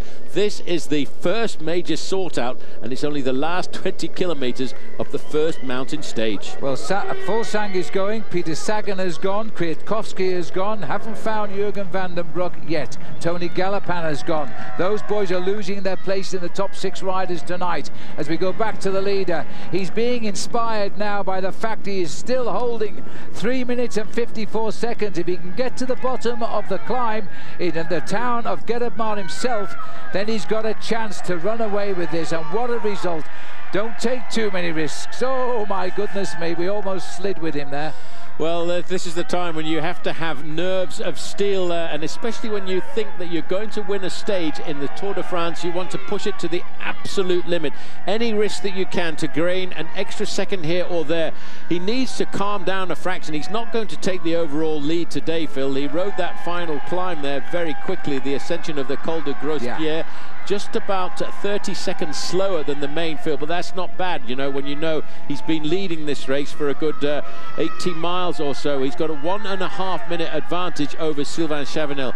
He does not need to panic. He's not going to lose that much time on this final climb of the day. He's got to think now of surviving and winning the stage, because that is something. The most shallow of the mountains, but that is not the case when we get onto it. We're now into the other side of the Col de Grosse-Pierre, and as you can see on the other side of the mountain, the weather has deteriorated rather rapidly, but these wonderful fluorescent jerseys of Tinkoff Saxo standing out like beacons at the head of this pack, and it's the third rider in line that the whole pack is waiting to see make his move. And knowing Contador, he will jump the minute we start the last climb of the day. Well, it might look a little bit grim here, sitting in our armchairs in the commentary position at the finish line, but having been in conditions like this before, you might think that this darkness and this rain is a bit of a problem for the riders. But nowadays, with the advent of a lot of these special glasses that the riders wear, it's actually not too bad at all. In fact, it's a lot better than it was 20 or 30 years ago. This group on the road is going down this hill at speeds of 44 miles an hour currently. You can see 60 kilometers an hour. Mickey Rogers has not yet turned around and looked behind him or asked anybody for any assistance at all. He knows his job.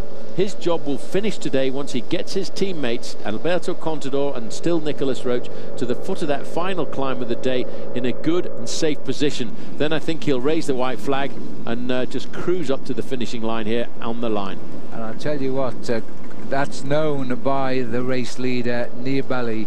Nibali is sitting locked on to the back wheel of Alberto Contador, waiting for him to launch that attack, and he's got the buffer of over 2.5 minutes on the race so far after 8 days of racing, advantage over Alberto Contador. So he's not going to let him out of his sight if he can actually hold him, which is another thing with the great Spanish climber. So we run down now, 4 kilometers to go to the finish. Whoa, and a great piece of descending here, but unfortunately he's run out of his teammates. He's going to have to wait. Well, he needs to slow down a fraction. A bit of enthusiasm there for a man who turned professional back in 2001. As we mentioned earlier, you know, he's been a great competitor, 3 times world time trial champion. He's coming up to 35 years of age. He actually had a good start to the year with 2 stage victories in the Giro d'Italia and a 3rd place overall in the Route du Sud. Well, for me, Michael Rogers is riding back at the finest we've ever seen him riding. And this is Frank Schleck here, the champion of Luxembourg. He lost his brother Andy earlier on in the race with a bad accident and an injury, an operation on his left knee. Frank, though, seems to be sorting himself out here. And Fuglsang is coming back as well. He's yo-yoing on and off at the moment. Well, he's taken a few risks, and too many risks going around that corner. Well done, he held it. Well, that was Tanel Kanga, the Estonian rider on that squad. And you see how he's got his foot out as quickly as possible, and that crowd got a very close view of the Tour de France. And no, you don't need to take that chair with you. But the thing is, Tanel Kanga himself is riding with a badly damaged wrist here and almost abandoned the race yesterday. So that's probably why he couldn't get round that bend. So we are now with the leader here at the front, and this is Blel Kadri out front, 2.6 kilometers to go. Unfortunately, it's a rather hard finish today, and there's no confirmation he will survive, but one would like to think so, having been ahead since the 28th kilometer. As we look at Jakob Fuglsang here now, also riding himself. Well, no, he isn't. He's actually not got back at all. Well, he almost made contact on the descent. He obviously took a lot of risk going downhill there, Phil, as we go back to the lone leader. Blel Kadri is into the town of Gérardmer. All he faces up to now is the climb to the ski resort. We will turn left, we will turn right, we will start the climb to the finish.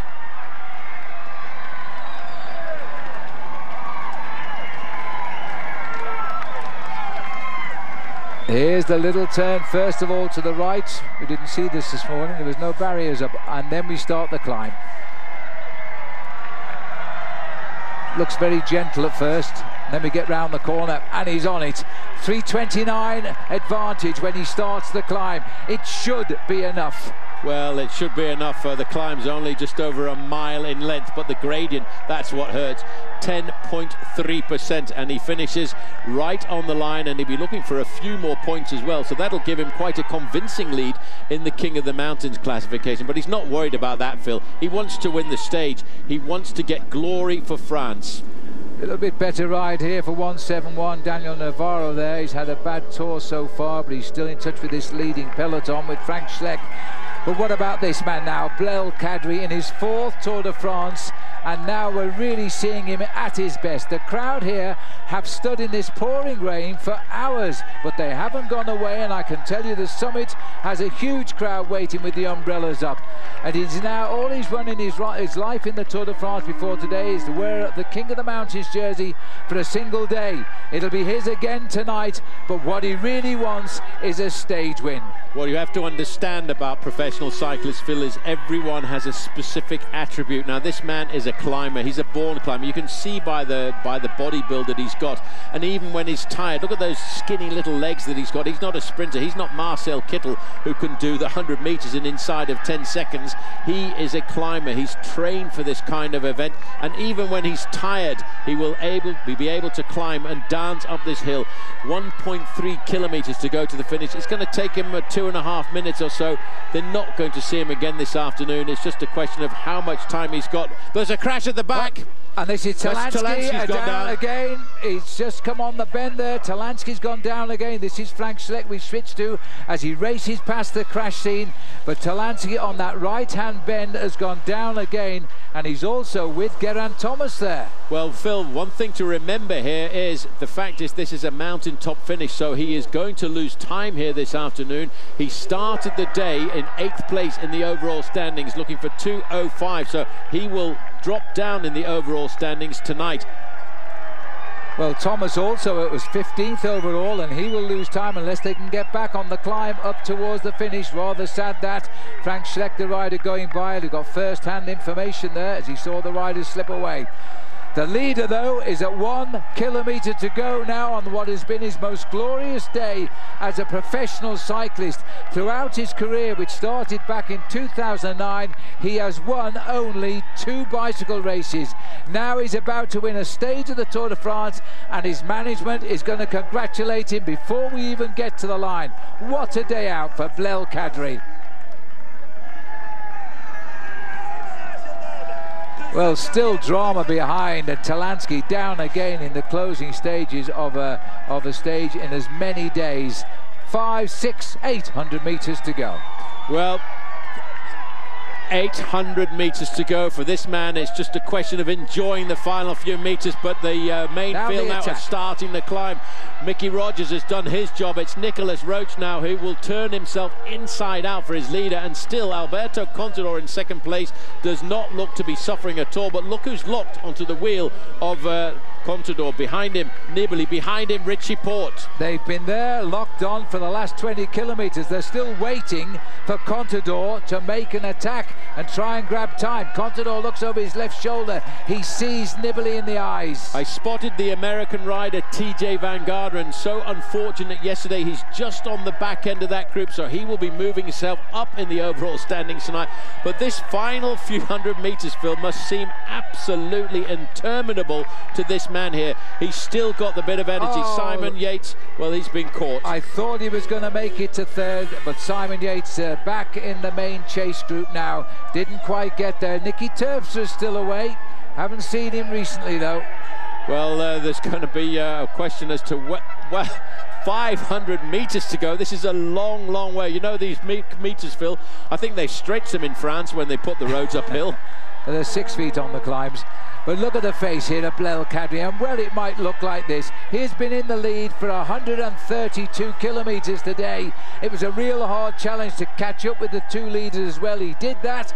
He rode away from them, but he's looking a bit further down. This is Jürgen van den Broek here, but it looks low as he also is in a spot of bother. Another man could be losing his high finish in the Tour de France. And at the front of the peloton, we've got TJ Van Garderen also trying to act and get through. He's going to challenge now Alberto Contador. Well, a lot of action now as they really try to put the hammer down in the main field, but one Frenchman is enjoying his day, looking for a victory this afternoon. It looks though, as we go back to the finishing camera now, this man now can relax over the last few hundred metres. He will enjoy this victory. As you said, Phil, he's only won 2 races before this one, but this is the biggest. Well, I've just heard on the radio, Contador has made his move. There it is. Contador, and look, side by side at a kilometre to go. The Maillot Jaune, he took the lead in Sheffield a week ago. He's still in the yellow jersey. They pick up Nicky Terpstra. He's gone now. They're racing for second place, and Contador is trying to go. Well, I think Sylvain Chavanel has survived, well. So they're actually racing for third position. Look at this. He's trying to get this victory salute out of the way. This is the winner of the stage, by the way. Let's not forget. He comes up in the pouring rain now as Blel Kadri gets the most wonderful moment of his career. All smiles despite the pain and rain of the day. Blel Kadri wins the stage and he becomes the next leader of the King of the Mountains. Maximum points on the 3 climbs today. And Chavanel is back, so now we are racing for second place. Two top riders head to head. Well, Sylvain Chavanel, I thought he had enough time at the start of this climb, Phil, just to survive and hold on. Nibali, he's just holding on. You know, at the start of the day, Alberto Contador said, no, this is a Vincenzo Nibali kind of finish this afternoon. But you know what? Alberto Contador plays a very, very game of cards. I don't think I want to play poker with him. Well, Richie Porte is climbing back up, the leader of Team Sky after the demise of defending champion Chris Froome the other day, and now we're looking here. Nibali is turning out to be the man, because Contador, with his famous accelerations on the steepest part of the climb, cannot unship the Maillot Jaune. Well, there's congratulations for the man of the day for France, though. Let's not forget Blel Kadri. He's got the victory, but now it's a question of psychology now, Phil.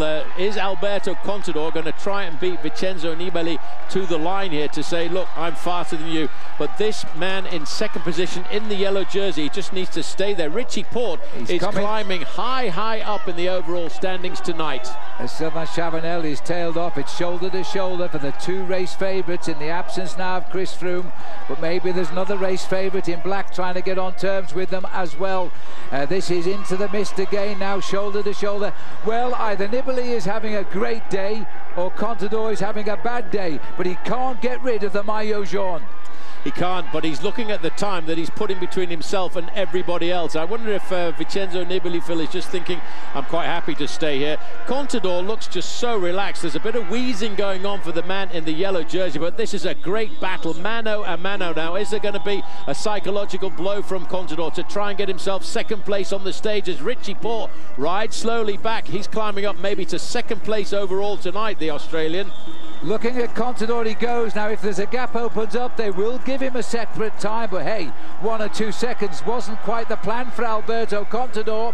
As he hits the line there, he'll probably get a couple of seconds. Then comes Nibali in 3rd place. And then Richie Porte in 4th place. Well done to Porte.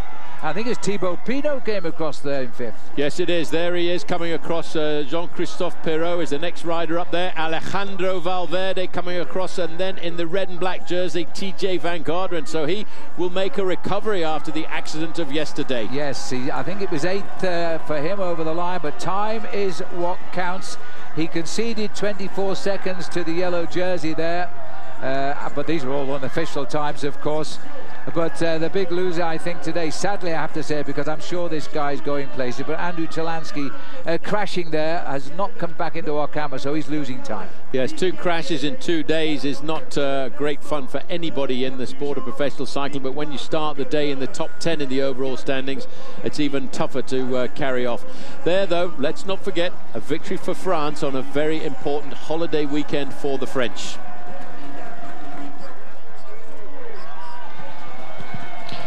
Oui, effectivement, Blaise Kadri qui est en face de moi. Sincèrement, c'était magnifique. Well, sincerely, that was magnificent. It's a crazy thing. When I was at the front, I wasn't thinking that we were going to go to the finish. And I was thinking about the thing that my teammate Riblon did last year. I knew one day it was going to smile, and I'm very, very happy. Quickly, according to the quick calculation, Kadri gets the stage 2:17 ahead of Alberto Contador, 2:20, just 3 seconds grappled back over Vincenzo Nibali. Richie Porte into 4th place at 2:24, Thibaut Pinot 5th, Jean-Christophe Perrault in 6th, Valverde, Van Garderen, Romain Bardet of France, and Sylvain Chavanel just hanging on for 10th place. But Contador, well, it's going to be a bit of fun over the next couple of days, because Contador looks like he's got his big old climbing legs back again. Kwiatkowski theoretically has moved up into 4th place overall. It'll take a while to calculate these new changes, but the overall classification is going to have a very, very different look at the end of today. Particularly first blow. Fuglsang did a pretty impressive job to hang on to 2nd place, and Richie Porte is just tickling 2nd position because he's now up into 3rd. Hello and welcome to stage 9 of the Tour de France. The rolling countryside is a peaceful place for a holiday, but it can be a stressful place to defend the race lead.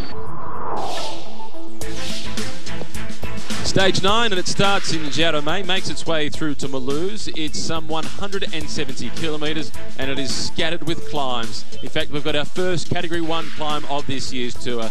There's 6 cols to be ascended in total. It looks like a major day in the mountains in reverse, because it's a flat run towards the finish.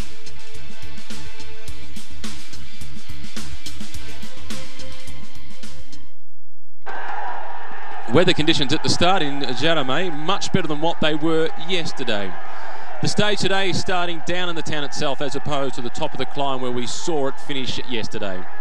2 former teammates at the front, the green jersey with Peter Sagan, riding alongside Vincenzo Nibali, the overall race leader. They were teammates at Liquigas, which is now known as Cannondale. Sagan has stayed there. This man has moved on.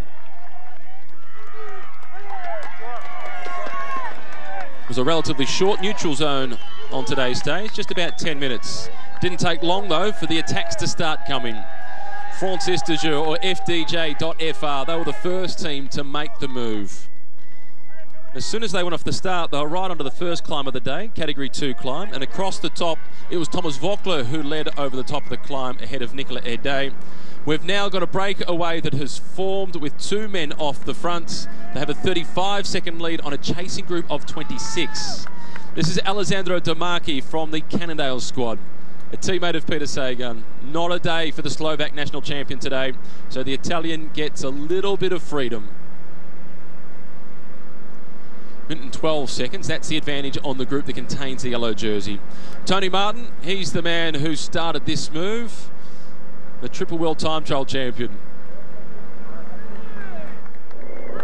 This is the chasing group. This is Danny Navarro, who's at the front for Cofidis.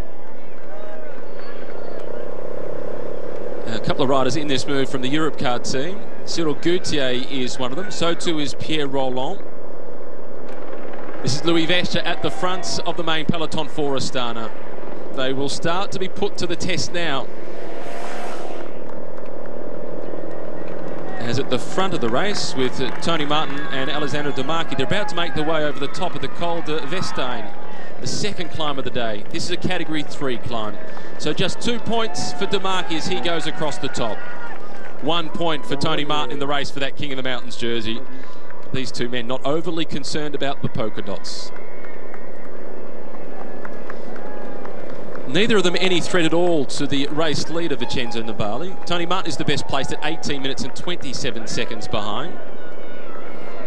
The rider who sits in second position in this group, that is none other than Joaquim Rodriguez, the third place finisher from the Tour de France of last year.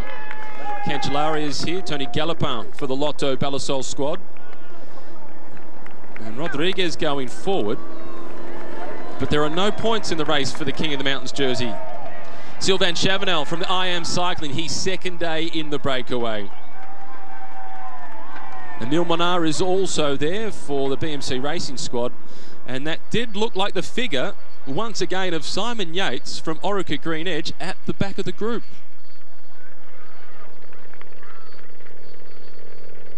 Well, it is quite a large group.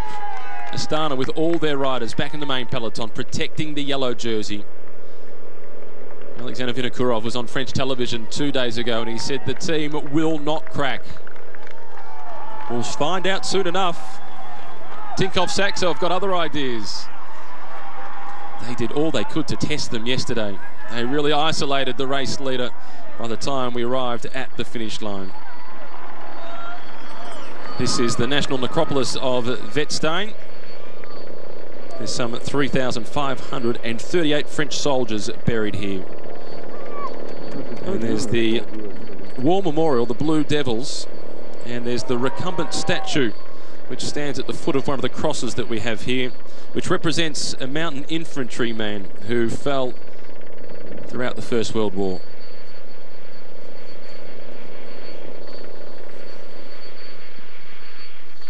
And you can see they've preserved some of the fortifications from the First World War. There was a big battle in this region, the Battle of Lens, which was between the French and German soldiers from the 20th of July through to the 16th of October. That was in 1995. 1915, I should say. Significantly different. 1915, correction, throughout the First World War. A strategic position as we're right next to the German-French border throughout today's stage. In fact, some parts have swapped hands pretty regularly throughout the past few hundred years. In fact, throughout the past 1,000 years. But it is the French flag that flies here now.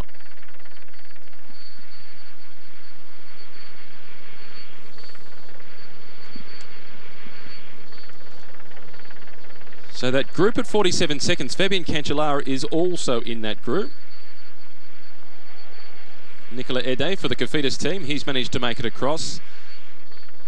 And Christian Meyer is the rider who's managed to make it into that group from Orica Green Edge, not Simon Yates. It's Christian Meyer, the Canadian who was the late call-up for the team. So he's making the most of his opportunity.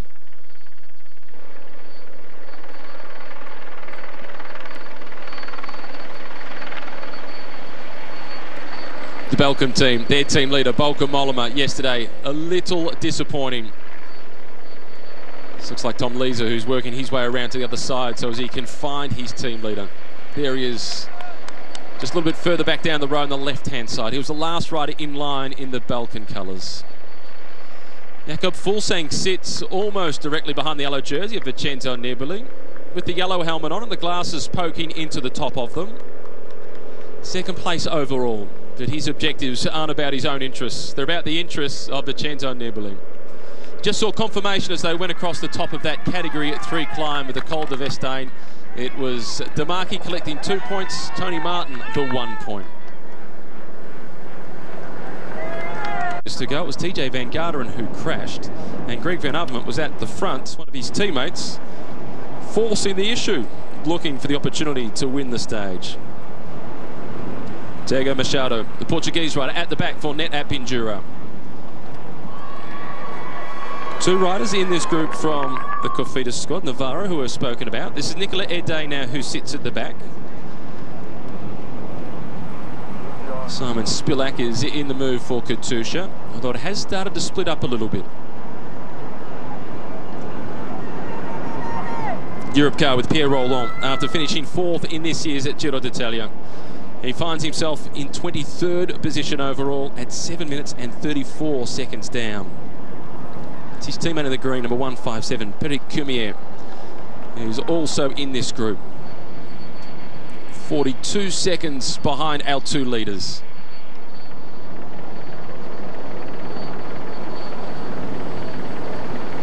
So we've got now 5 major groups on the road. 2 leaders out in front, 8 chasing at 42 seconds behind, another group of 19, then the main peloton that contains the yellow jersey along with the white jersey and the green jersey. That's Nibali, Kwiatkowski and Sagan. And then there is a group with the sprinters, the likes of Demar, Kittel, Renshaw. They've formed the gruppetto fairly early, which is understandable. The Category 2 climb to get things started.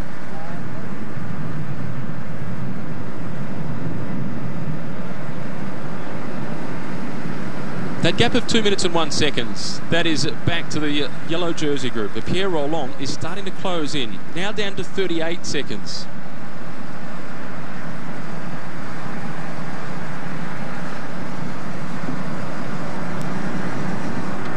Tony Martin, he was so close to a stage win last year in the Tour of Spain. He had a day-long breakaway and he was caught with around about 50 metres to go. Maybe just a fraction more. It certainly wasn't more than 100 metres to go. The bunch sprint came over the top of him and Michael Morkov managed to win the stage. This is the group containing Sylvain Chavanel. Christian Meyer is the man who is in the move for the Orica Green Edge squad.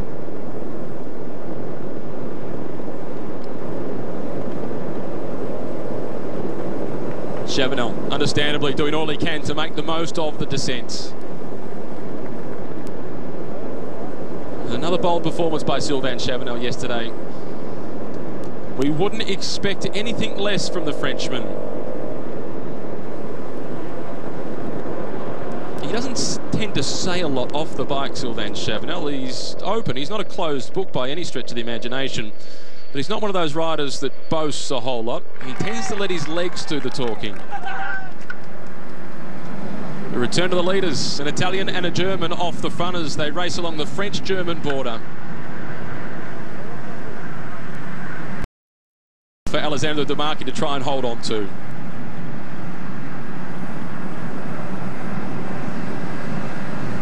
Stage 9 of the Tour de France as they make their way through the Vosges Mountains once again. This is the situation of the race. A breakaway group of 2 off the fronts, and it includes the multiple world time trial champion Tony Martin from the Omega Pharma Quick-Step team.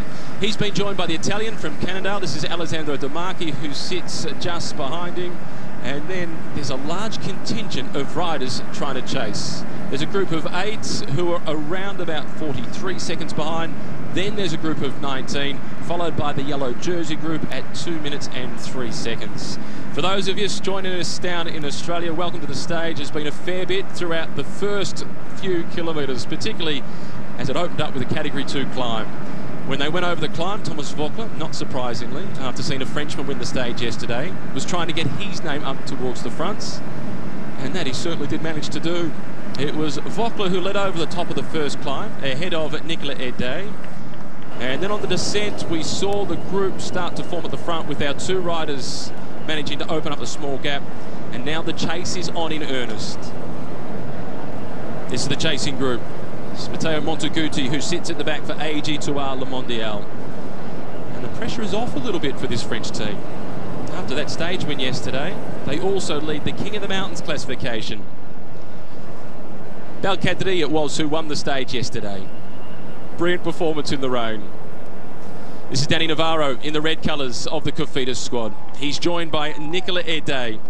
So 2 riders in this group from Cofidis and 2 riders in the move as well from Europcar. Pierre Rolland is in the break. The man who finished 4th at this year's Giro d'Italia. He came here with an outside hope for a top 10 finish in the Tour de France. Notably, keeping in mind the fatigue from the first Grand Tour of the season. He's in that chasing group, so too is his teammate Peric Cumier. Now the challenge being put to Astana. How do they handle the responsibility of trying to control the whole race, particularly on such a tactically difficult one like this. Sebastian Langeveld at the back, the Dutch national champion. We had a chance to catch up with his teammate this morning, Andrew Talansky, who has really shown his strength of character. He had a crash 2 days ago, the crash that involved, controversially, the Australian national champion Simon Gerrans. He was a bit heated at the end of the stage, Andrew Talansky. He was blaming Gerrans. Gerrans said, take a look at the video footage. And plenty of other riders in the race suggested that Talansky should take a look at the footage as well. Well, he had nobody to blame yesterday, Andrew Talansky. He crashed once again. He conceded 2 minutes. But this morning when he spoke to us, he'd put all of that behind him. He said all he can do now is focus on trying to win a stage and claw his way back up the general classification. He noted that yesterday on the final climb, he was riding about the same speed as the leaders, and that has filled him with optimism. This is Tiago Machado in the blue colours of NetApp Endura. Portuguese rider, he's had a good season so far. His first attempt at the Tour de France. Simon Spilak for Katusha, Danny Navarro. 9th in last year's Tour de France. A former teammate of Alberto Contador. And up until last year, he was one of Alberto Contador's key lieutenants for the mountains. He figured, if I can stay with Alberto for this long, maybe I should have a go for myself, at least once in my career. Much like we saw with Mark Renshaw, after having spent so much time in his career trying to lead out Mark Cavendish for stage victories, the past 2 seasons Mark Renshaw decided to have a go himself at being the team leader.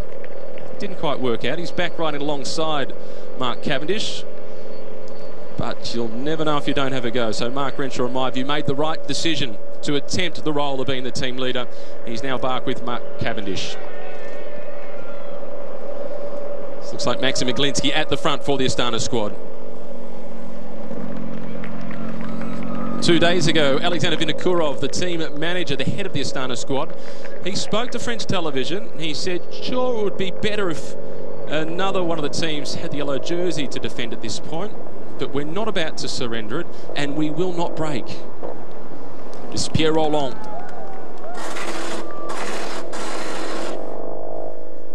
Not sure if you could hear that scraping. It sounded very much like the foot pegs on the motorbike carrying our camera that sits in front of Pierre Rolland, scraping along the ground as they went around that corner.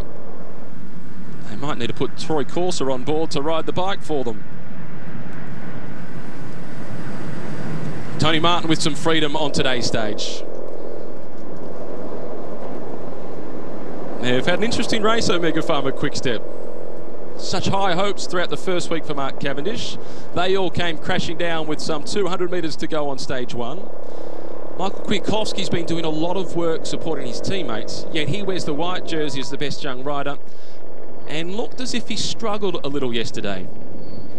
But of course, they did have that stage win in a photo finish for Matteo Trentin just 2 days ago into Nancy.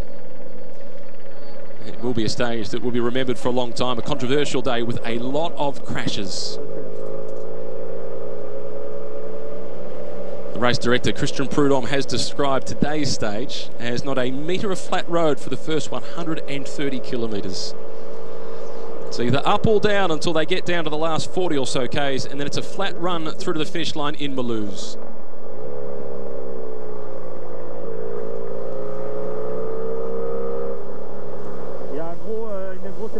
Astana still controlling affairs at the front of the race for Vincenzo Nibali. Minute and 31 seconds now, the deficit for the main peloton.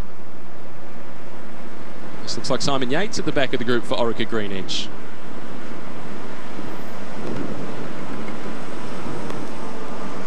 And that group in the middle, they're stuck at 31 seconds. They're making a little bit of progress, but not a lot.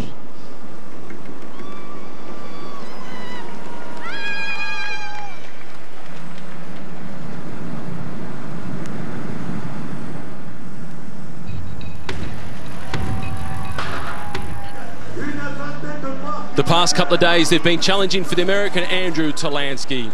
This crash 2 days ago in the sprint finish towards Nancy. Yesterday, in the rain, slippery conditions, he came undone once again. Stuck on the side of the road, he was left to try and fix the bike himself. He'd lost 2 minutes by the end of the stage. But Andrew Talansky, this morning before the stage got underway, we caught up with him. He showed his courage. I would say what hurts worse is mentally knowing how I was yesterday and seeing the times the guys finished behind Contador and Nibali, and knowing that, you know, really except for Contador and Nibali, there wasn't anybody who went up the hill any much faster than I did, because that time I lost was just spent on the side of the road dealing with the bike situation and trying to collect myself again. So that's actually pretty motivating. It's just mentally hard. You want to be there in the final of the race with the best guys. So, you know, I'm looking forward to the chance when I do get to do that. That stage win for Lars Boom was the first for a Dutch cyclist since 2005. And that stage win came in the same town as where yesterday's stage finished for Peter Witting. The Dutch are delighted that they're no longer talking about, well, who's going to be the next Dutchman to win a stage. It's a significant day today as well for Italian cycling. Today marks the 200th day of the Tour de France that an Italian has worn the yellow jersey. It's Vincenzo Nibali who leads the race. He spoke highly after yesterday's stage of the prospects of Richie Porte in this year's race.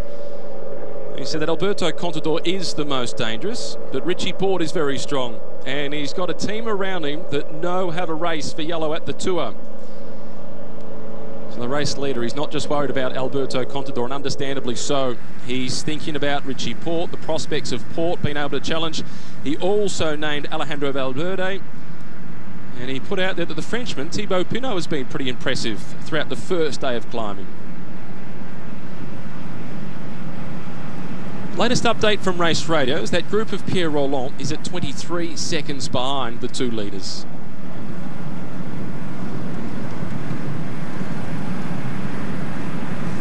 Tony Martin has won 2 stages of the Tour de France in the past, but both of those are individual time trials. No doubt he would dearly love to win a road stage.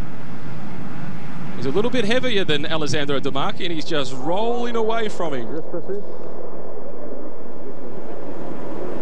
Well, this chasing group in the middle with Lars Boom descending away from them.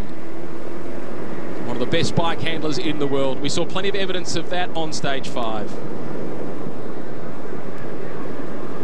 It was nice to see his wife and daughter at the end of the stage as well, to celebrate the victory. He was clearly pretty optimistic about that day, understandably so.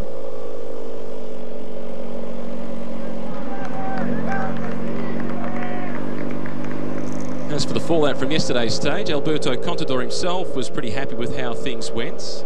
He only took 3 seconds off the yellow jersey, but it could be a sign of things to come as the climbs get bigger. And tomorrow we have the first genuine mountaintop finish of this year's race. And for Alberto Contador to get on level pegging with the yellow jersey before the individual time trial on the penultimate stage, he needs to take 30 seconds out of Vincenzo Nibali on each mountaintop finish. Yesterday he took just the 3. Admittedly, it was only a Category 3 climb yesterday, and we've got some big ones to come. Category 1 climb at the end of tomorrow's stage. Making their way through the town of Tuckheim. This is Kevin Retzer from the Europcar team. Cyril Goutier, also from Europcar. This is Machado from NetApp Endura. You wouldn't expect Carsten Corren from the Cannondale team to do too much of the chasing. Although the group at just 23 seconds. In fact, this is the group that sits behind Lars Boom. So this is the large group that also includes Joaquin Rodriguez. So it looks as if it has actually absorbed the group with Pierre Rolland and Greg Van Avermaet.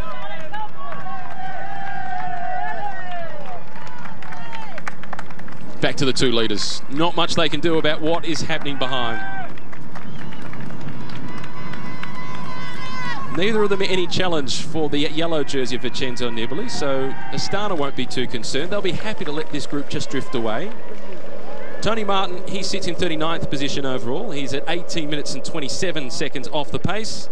And as for the Italian De Marchi, well, he's some 49 minutes and 50 seconds away from that yellow jersey. Frederick II. Just briefly back to Simon Yates. Shane Bannon, who's the team manager for Orica Green Edge, has said that given he's only 21, and it is his first season in the professional ranks, They're going to assess it day by day once they get past the first rest day, which is on Tuesday, and they might even pull him out of the race early.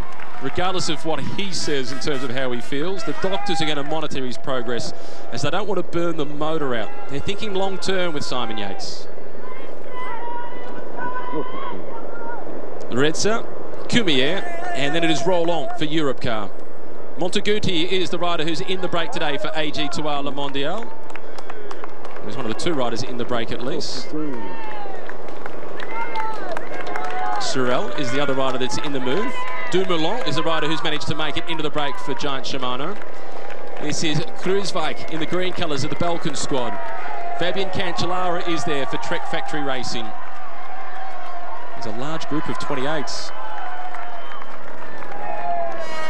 Heading into Mulhouse today, we'll bring back some fond memories for Jens Voigt. It was here back in 2005 that he took the yellow jersey for 2 days. Tinkoff Saxo with one rider in the breakaway today. That's Sergio Paulinho, the Portuguese rider on that team. Of Portuguese cycling that we've seen at the Tour de France for a long time. In fact, there's 4 riders from Portugal, and one of them happens to be the world champion, Rui Costa. He entered the stage frustrated yesterday, Rui Costa. Said he had good legs, he was right there with the leaders. He had a mechanical problem, his chain slipped at around about the 800 metre to go mark. Back to the Astana-led peloton. This is Gruzdev who sits at the front for Astana. A large flotilla of team cars making their way forward to go across and join that large group of 28 who are still trying to close down on Demarchi and Tony Martin. 1 kilometre to the top for the 2 leaders. And the strength of Tony Martin, he is not even looking to Alessandro Demarchi to do a turn of pace.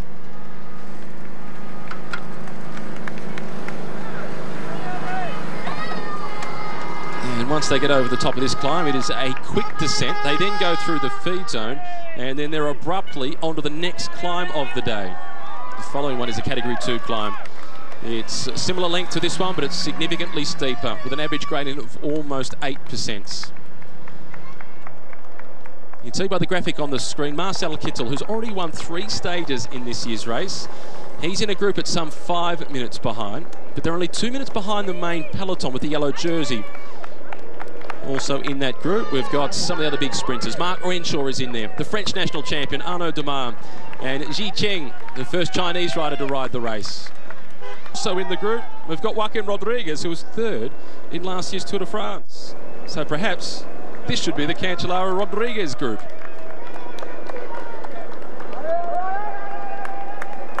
30-year-old Peric Cumier, who sits at the front.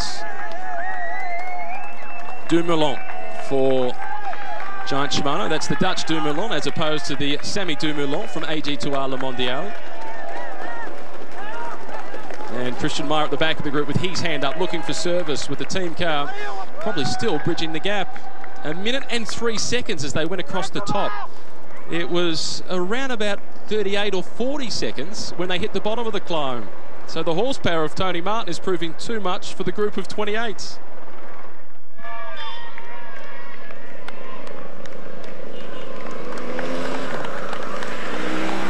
Astana at this point with everything under control. You can see the blue colours off to the right-hand side of the screen.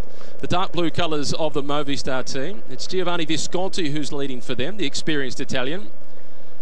Izagirre is the Spanish national champion, but their protected man is Alejandro Valverde.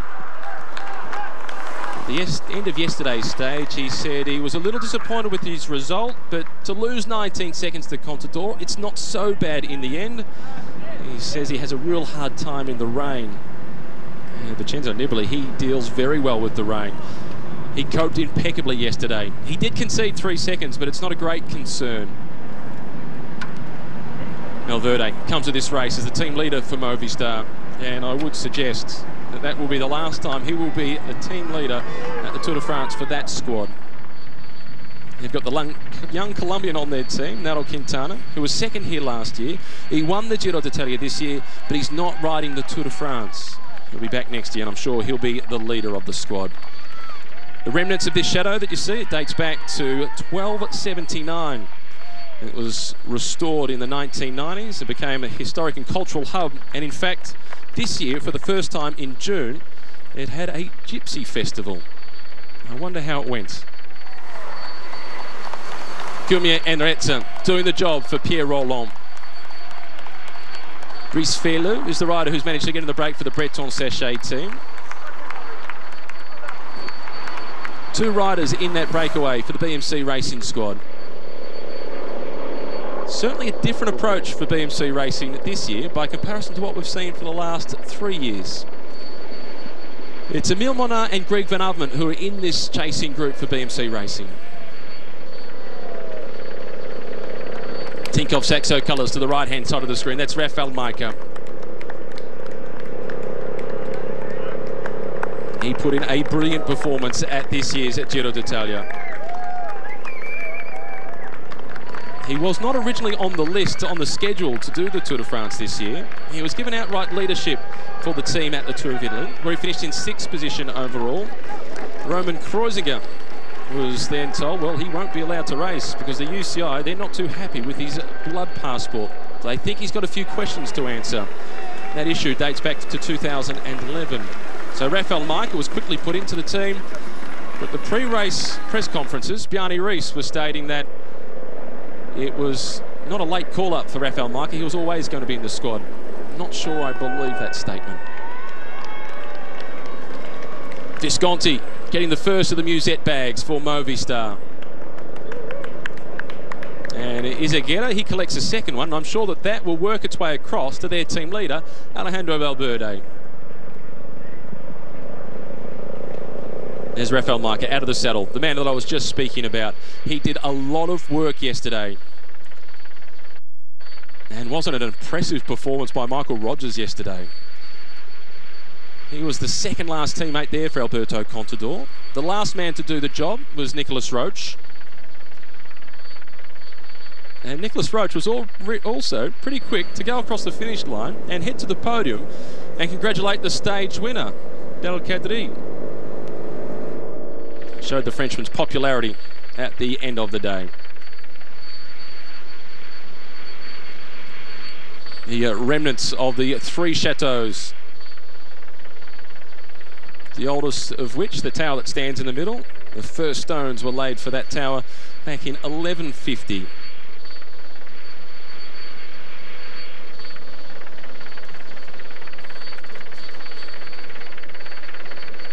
And that group of 28 riders, according to Race Radio, they're now 1 minute and 8 seconds behind Damarchi and Tony Martin. And it's going to be difficult to work out whether there'll be anybody left in that main peloton to do the chasing. Most of the big teams with favourites for stage honours are represented in that chasing group of 28. But if they just leave it up to the Europcar team to do the chasing, to try and catch this man, Tony Martin, they might be underestimating the strength of a man that I think would do fairly well if he entered the World's Strongest Man competition. The left knee is bandaged up, but we know that won't slow him down too much. He's got a long time to wait before we hit his favourite discipline. It's now the 13th of July. It's not until the 26th that we have the 54-kilometre individual time trial. And look at the gaps he's putting into the Italian Alessandro Damarchi as he makes his way around these turns. I think the pilot on the motorbike's getting a little nervous as well. Might want to open up the throttle on the straights and really distance himself a little bit, or pull to the side of the road and let the faster moving vehicle go by. And Tony Martin, Alessandro Damarchi, they continue to take time on the main peloton. Their advantage now out to 3 minutes and 48 seconds. One of the good signs coming out of yesterday's stage was Thibaut Pinot descended pretty well, the Frenchman, who was very nervous last year on the descents. So officially now it's at 1 minute and 19 seconds, the gap between the 2 leaders and the chasing group of 28s. Kevin Retzer still on the fronts. And eventually, surely, somebody else has got to come towards the front and assist with the chasing. There's quite a few teams in there with more than one rider in the break. Cotofidis, one example. They got Nicola Ede and Danny Navarro in this group. Katusha with Simon Spilak and also Joaquin Rodriguez. So 1 point. They've got to sacrifice. Choose which rider it is to sacrifice to do the chasing and close it down to put this group in with a chance to try and win the stage into Mulhouse.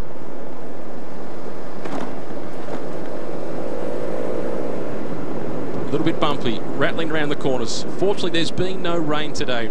Hopefully, the last of the rain is behind us. Yesterday, with the pouring rain, at the finish line, it was some 25 degrees apparently in London. And those in Yorkshire were sending through plenty of photos of the fine weather conditions that they're having. It has been a very wet edition of the Tour de France this year. A near 76 kilometres per hour at the front for Tony Martin. And he is still in the tuck position.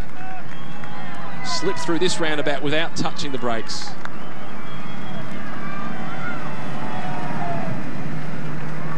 And that does look like one lonely spot of rain on the lens of the motorbike. Let's hope it's not actually a genuine spot of rain, and there might have been a little bit of water that's flicked up from one of the riders in the break.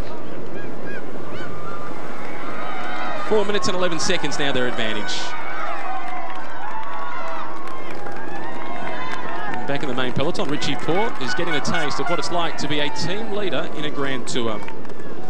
He's got some experience with having the pressure of being a team leader. He's done it in the past, but not at a Grand Tour. He was the leader of the squad for Team Sky at Paris-Nice last year when he managed to take the win. Trying to read that hand language from Peric Cumier. So with 92.2 kilometres left to race, let's now head across to Paul Sherwin and Phil Liggett.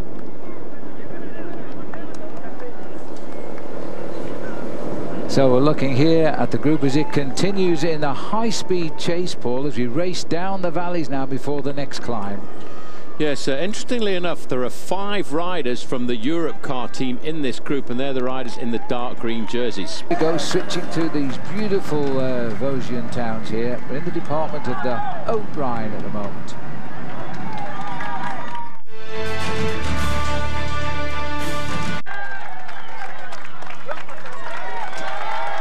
So we're on the climb here now. This is a second category climb. Always difficult on television to show you just how hard these climbs are, Paul. But these are tough climbs in the Vosges. No, they are, and as I said earlier, we've had no respite since the start. We came out of the starting gate this morning, and it was almost immediately uphill. And the pace was high. I mean, over the first part of the race, the average speed was 49 kilometres an hour. That's just inside of 30 miles an hour. It's slowed down a fraction now, Phil, to about 43 or 44 kilometres an hour, and that's still 27 miles an hour average speed over very, very tough terrain. Magnificent crowd here, and happy to say that the weather has improved quite dramatically today. It's gone up much warmer, although they have forecast the odd rainstorm. No signs yet, fingers crossed. Well, if you want to know what the gradient is of this climb, it's coming in at around about 8%. That makes it rather a tough little day out in the saddle. Tony Martin happy, I think, to take second wheel on these steep slopes. Estonian flag flying. He rides very low gears, Tony Martin, trying to save all the energy. This has gone back to the chasing group of 28 riders, with 5 Europcar riders and the Tour leader in the breakaway, Pierre Rolland.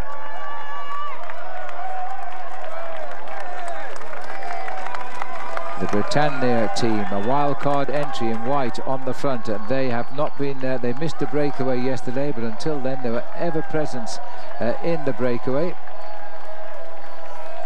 As they continue now to try and do something with Bryce Feliu today. Yeah, well, there you can see the start banner there, 4.1 kilometres for the main field to the top of the climb. That's 2.5 miles, and as I said earlier, it's a nasty little climb at around about 8%, and it's been given that second category gradient. You know, the grades of the climbs are graded from 4th up to outside categorization. We haven't got to any of those yet, but there will be an awful lot once we start to get into the next few days, and it's in the outside categorization climbs that you can garner the most points. But these early climbs are important to try and get a few points in that competition. Well, Tony Gallopin in that second group, another half a minute advantage over this main field, and he will be the virtual race leader on the road. And that hasn't happened since we left Sheffield a week ago. Looking around, over 4,500 feet shortly. There's Blair Cadry in amongst the cars, going backwards just now. Little counter move here as we start to now close down. Rodriguez, who's in the breakaway, by the way, the man has ridden virtually last man throughout the tour so far because of his injuries. Looks today as though he's recovered a little bit. He's been in all the attacks and he's now racing for third place over the climb. Well, the reason for this, Phil, is when you get a group of 28, as I started to mention just a little bit earlier on, you get a lot of passengers. A lot of guys are thinking, right, this is nice, I'm going to get a nice free ride here this afternoon. Well, I wonder if he jumped out there to get himself points, because he's gone over the top of that climb in third place. So that's interesting for a man like Joaquim Rodriguez to think about that. Maybe that is going to be his new goal now that he knows he can't win this race overall. Yes, it's a very much a possibility. He wasn't third there, though, was that? Was like Nicolas Ede there. He was third, okay. Yes, he was definitely third coming out there. He sat up very smartly and waited to get picked up by the main field.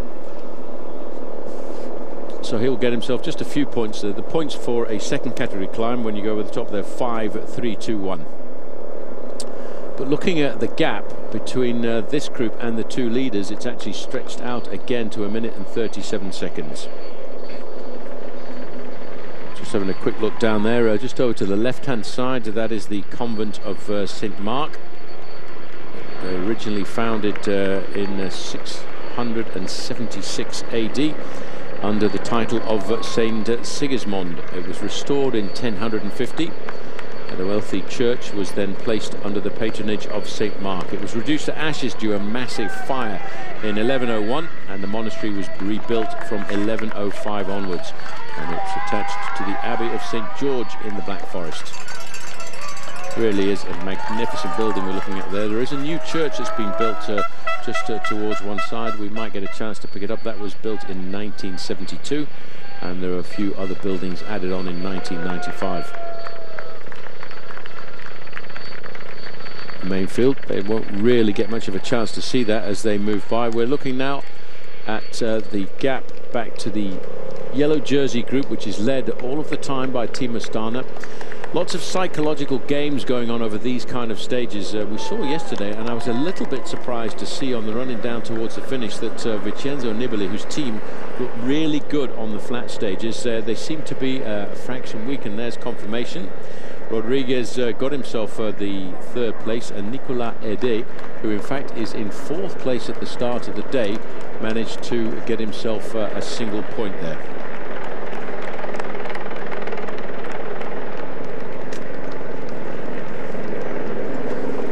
Well, here we see Astana doing the work. Team Sky, who have well recovered, I think, from the loss of their leader, Chris Froome, and they found a man willing to take his throne in Richie Porte, who's the smallest of the riders in the black on the left there.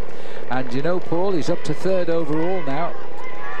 No, he certainly is, but you know, let's bear in mind that when we get to the next big climb of the day, there are 10 points available for the first rider to summit the first category climb, and I don't see these two really getting pulled back before that point.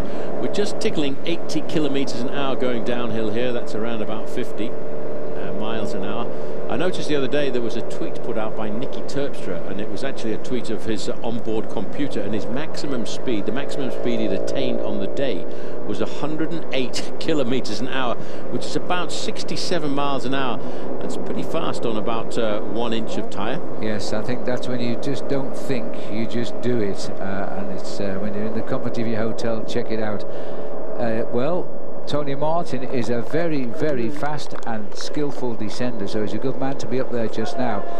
And if Demarchi can get those 10 points on the climb of La Markstein, which is the next climb of the day, then he would give him the lead in the King of the Mountains, which is the whole point of his attack today. Well, having at least 30 riders ahead of the yellow jersey group and the green jersey group, because Peter Sagan is in the group behind here, it means that at the intermediate sprint point at Linthal, Peter Sagan, for the first time, Phil, since the start of this tour, could have a day off in his sprinting for the green jersey points competition. Indeed, indeed. Well, they're coming up to the summit now of the second category climb, the Côte de Gerbesweer. And just as they approach the summit, it's going to be just on 6 minutes, just under 6 minutes, 5:54 for the riders as they go over the top. Still a ways to go to put matters to rights, but at this moment in time, Vincenzo Nibali is not the leader of the Tour de France.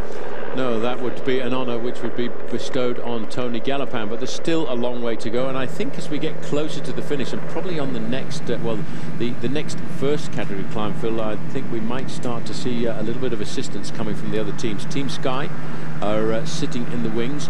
For me, if I was the team management at Team Sky, I would hold back Team Sky and reserve them for the last week of the race. I wouldn't want to put too much pressure onto the shoulders of Richie Porte. I would allow him just to ride as a free agent, if you like, for the next week and see how he lines himself up for the last week of the race. Yeah, I couldn't agree more. Nobody wants the pressure of the Maillot Jaune when we're heading to the Alps next.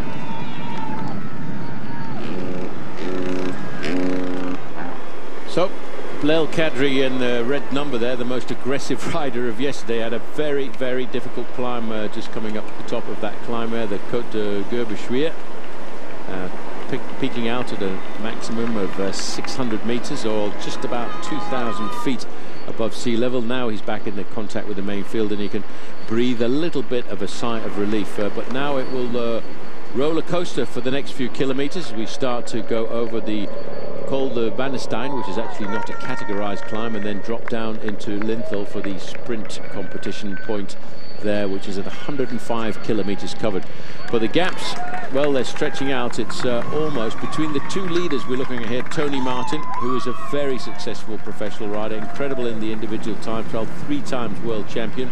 Their gap now is stretching out to almost 2 minutes over the 27 chasers. Somebody's been dropped from that group, and I can only presume that was Michael Albertini, who had that flat tyre. So in the ascension of the climb of the Côte de Gerbesweer, it was 12:51 were the leaders.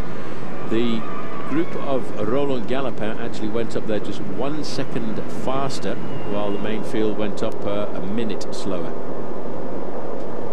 But bear in mind that we'll see a little bit more organisation coming into the yellow jersey group as we get closer to the finish. Well, I'm not sure what happened there. Just a little bit of a problem there for De Marchi. Yeah. It looks as if you know what can happen very often. He keeps looking at his hand, Phil, and what often can happen is you can find a stone or something gets flicked up into your hand. And he's obviously hurt himself quite a bit there. You can tell by the way he's actually attempting to hold the handlebars. Yeah, I never actually saw that, Paul, but you know, we've had these cases of riders really doing their hands some serious injury when they start to toy around with the computer magnets and things like that around by the spokes area of the wheel. Don't quite know what he did, but he's going to have a word with Cannondale. His team seems okay, although he's holding his... Oh, he's got the water and poured it over. I don't know. We'll find out if we can. Might be a sting from a simple thing like a bee, of course. That's happened on the race already this year with Alessandro Petacchi. But certainly Tony Martin won't want to be left alone in the lead. He needs that man. Andre Greipel here at the back of a group of riders. He was in the breakaway. He now looks as though he's now beginning to feel the pressure as well. An awful lot of riders, especially the sprinters, went off very, very early today, and as far as we know, they are losing quite big time today. It's a hard day, Phil, although, as we said earlier, the race organisation have not called this a mountainous stage. If we were to add up the difference in altitude the riders covered by at the end of today, it would probably be equivalent to 3 cols.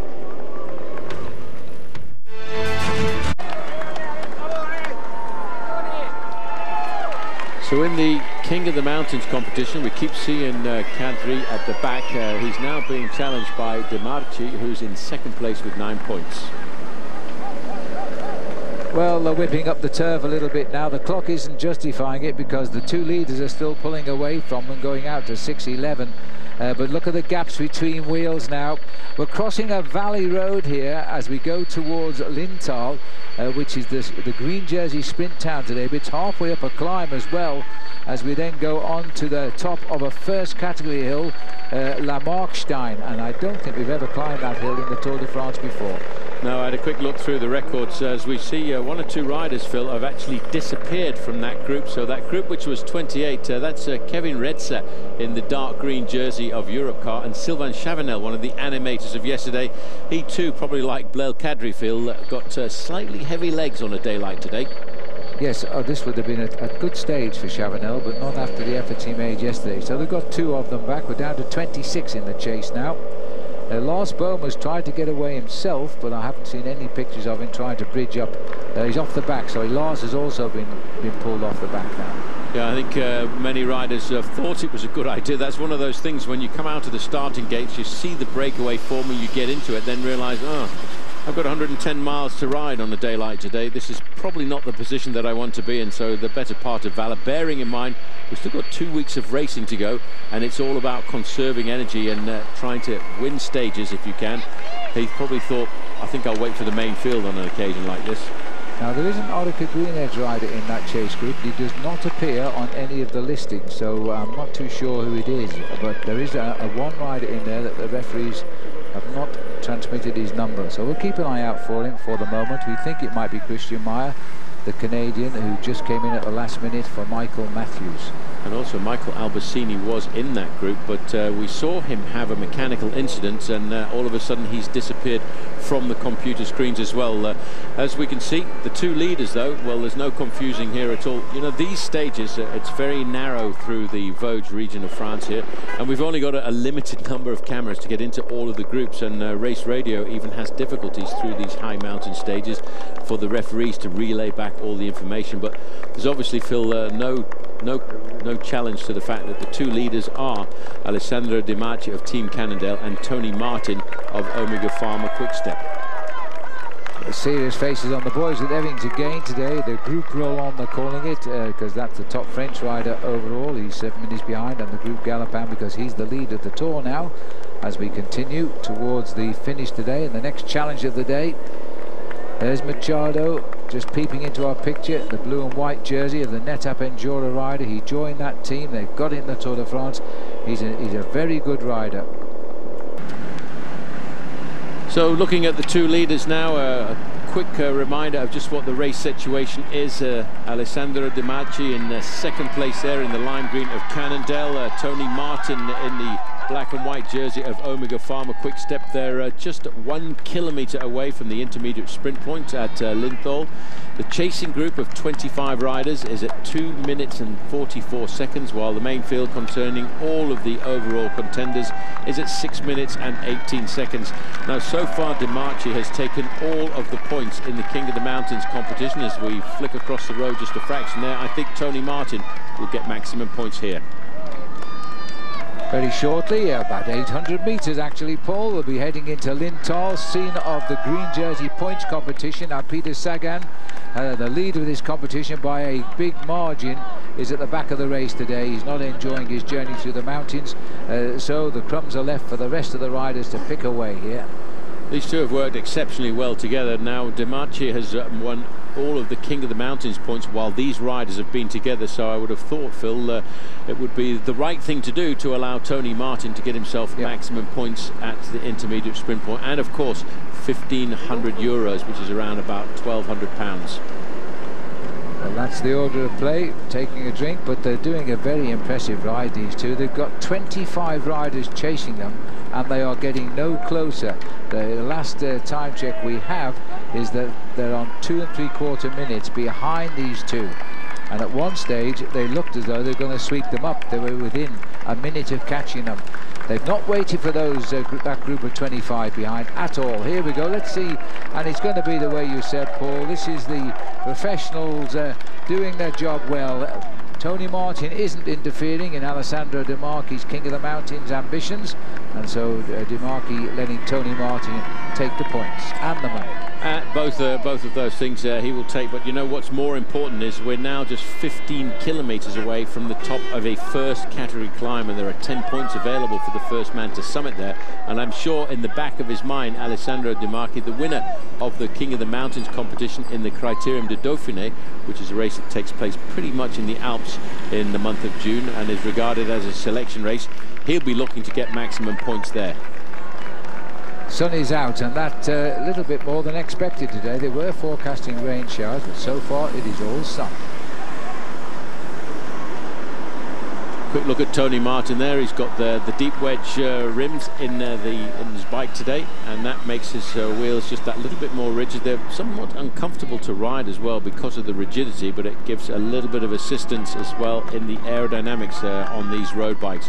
Martin is a strong, tough competitor, and the fact that group of 28 riders were not able to catch the two leaders, I think, Phil, is pretty much down to the fact that it was a certain Mr. Tony Martin they were trying to catch, and he is 3 times champion of the world in the individual time trial. He's champion of Germany in that discipline as well, and trying to catch him, you would have had to have a very big, strong, powerful team just working to pull him back into the fold.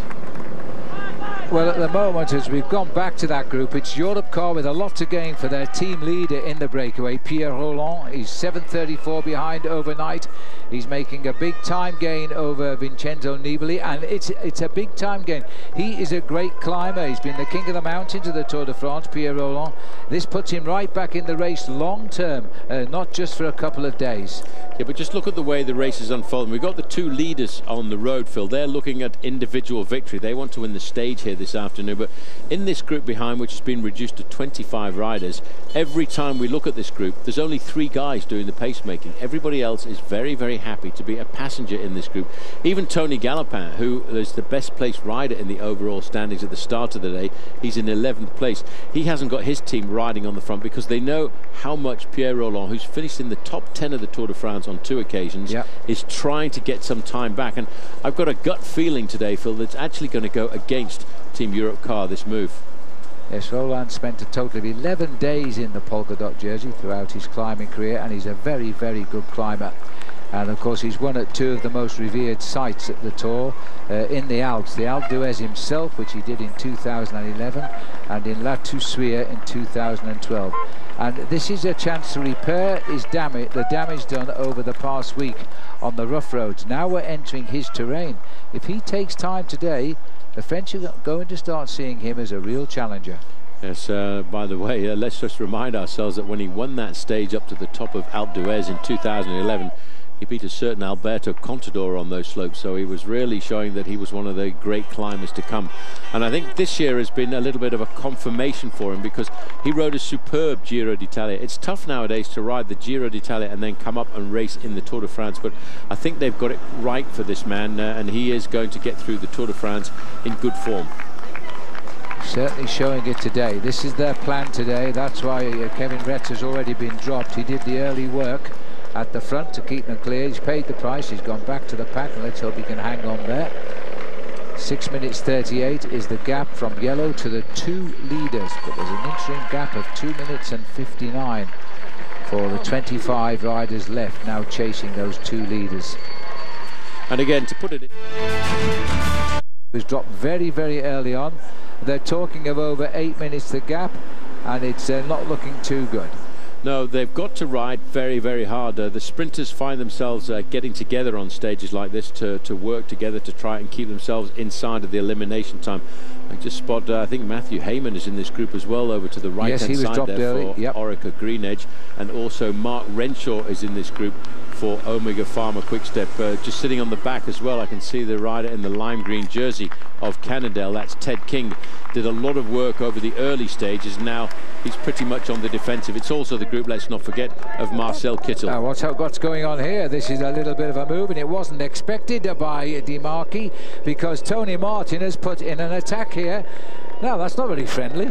Well, it's not very friendly, but you know, this guy, I think we'd better nickname him Tony Turbo, because he's an unbelievable rider. I think he's going to feel a lot more comfortable if he can get into a breakaway situation on his own.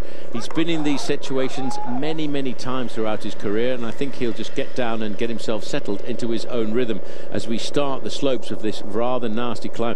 It wasn't that much of a powerful attack here. I think he could feel the fact that De Marchi was suffering a little bit and said, right, well, I'm going to go out on my own. I don't want to carry anybody towards the finish. Tony Martin on the climb here, which is the first category climb. If De Marchi gets up here in second place, then he will have a total of 17 points. But because he's won this first category climb, he would still have the polka dot jersey tonight, equal with Blair Kadri.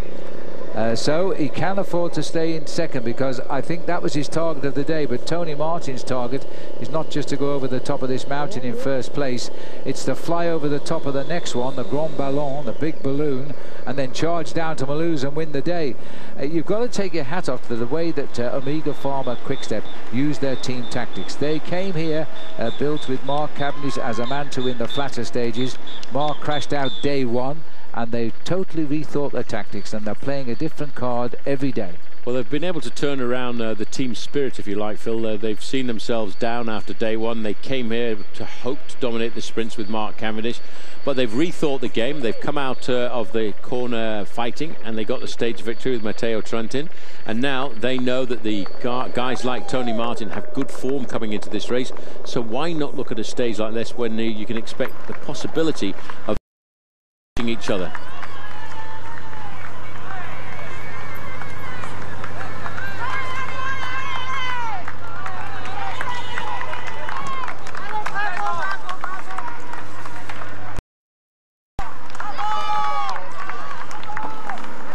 So just looking now at this second group on the road, the race situation is Tony Martin has just in fact moved away from the front end of the two-man breakaway. Alessandro De Marchi is in second place. He is just looking for 10 seconds, and it's 2 minutes and 20 seconds back now down to the group of 24 riders, and 6:22 back to the main field. The main field, which is being led by Team Astana. So Tony Martin now, with 58 kilometers to go, is looking for the possibility of trying to win himself the stage.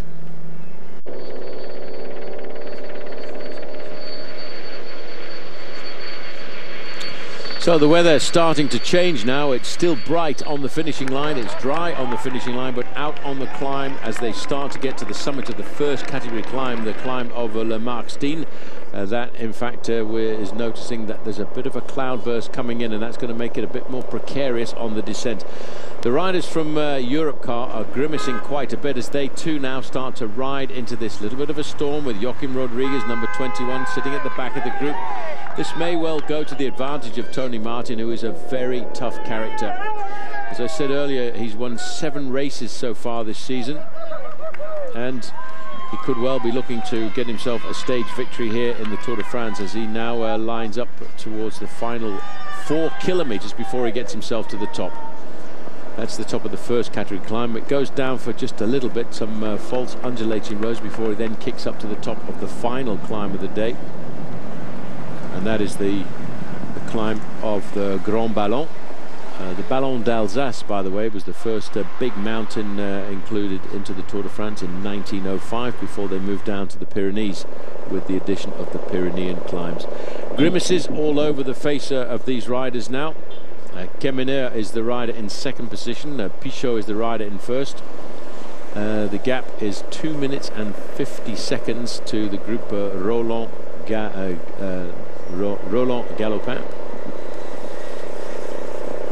Against the yellow, because the yellow jersey group on Tony Martin's now slipped over 8 minutes behind here. Martin is not looking like a man who's going to put up the white flag today. He's going to Mulhouse on his own. No, certainly, I think 50 kilometers, this man, once he goes over the top, he could ride this final 50 kilometers, or just about 31 miles, in just over the 1 hour, maybe an hour and 5 minutes. He's a great individual time trialist. He's champion of Germany, 3 times champion of the world. He has no fear at all as he comes to the top of this climb of riding on his own.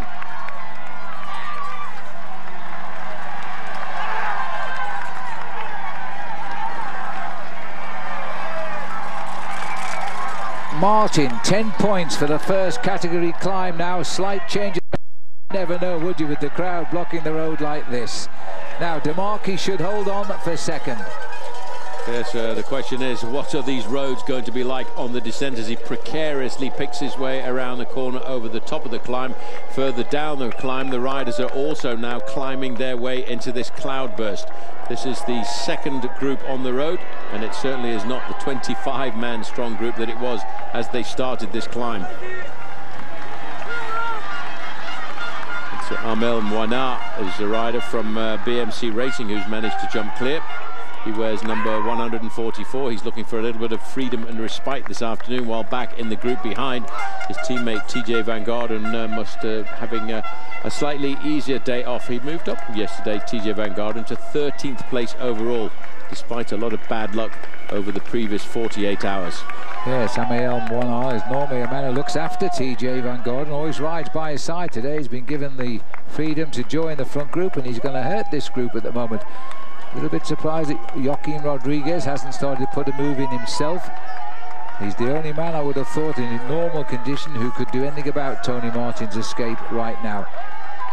Yes, but the group that we're looking at, Phil, are over 3 minutes behind the lone leader, Alessandro DeMarchi from Team Cannondale. He's caught halfway across the gap in no man's land, as we start to see the difficulties we get closer to the summit of this climb. The crowds are certainly turning out, but as you can see, the damage is being done.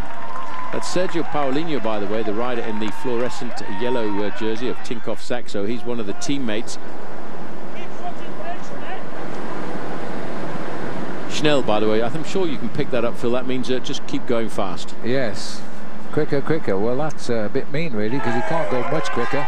And this is Thiago Machado now, another man with a lot to gain tonight. He could be in the top two if this breakaway stays clear. Started the day just 6 minutes 7 seconds behind. The clock is telling us now that peloton is over 8, and that's why he's riding now as well.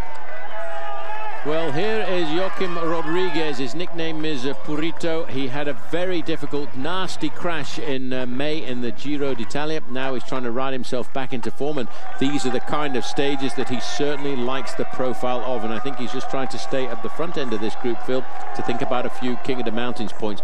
The rider moving up alongside him is also thinking about King of the Mountains points, because that's Nicolas Ede, and he won the King of the Mountains competition in last year's Tour of Spain. We're just hearing on race radio that Alessandro DeMarchi has gone over the top. He's got second place, and there's a real battle here for the rest places now. Ede is on the left, Rodriguez is on the right. This is going to be a sprint on top of the first category climb. Advantage Rodriguez.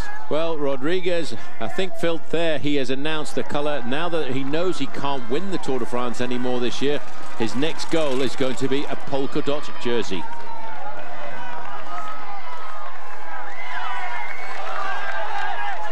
Now that is a serious sprint, and we are in fact only sprinting for third place, but at the end of the day this could be very important, or most certainly when we go down to tomorrow. There is third place for him as he goes across. There's 151 now. That's the leader of Team Europcar, trying to keep himself warm as we line ourselves up for the descent, and that is Pierre Rolland.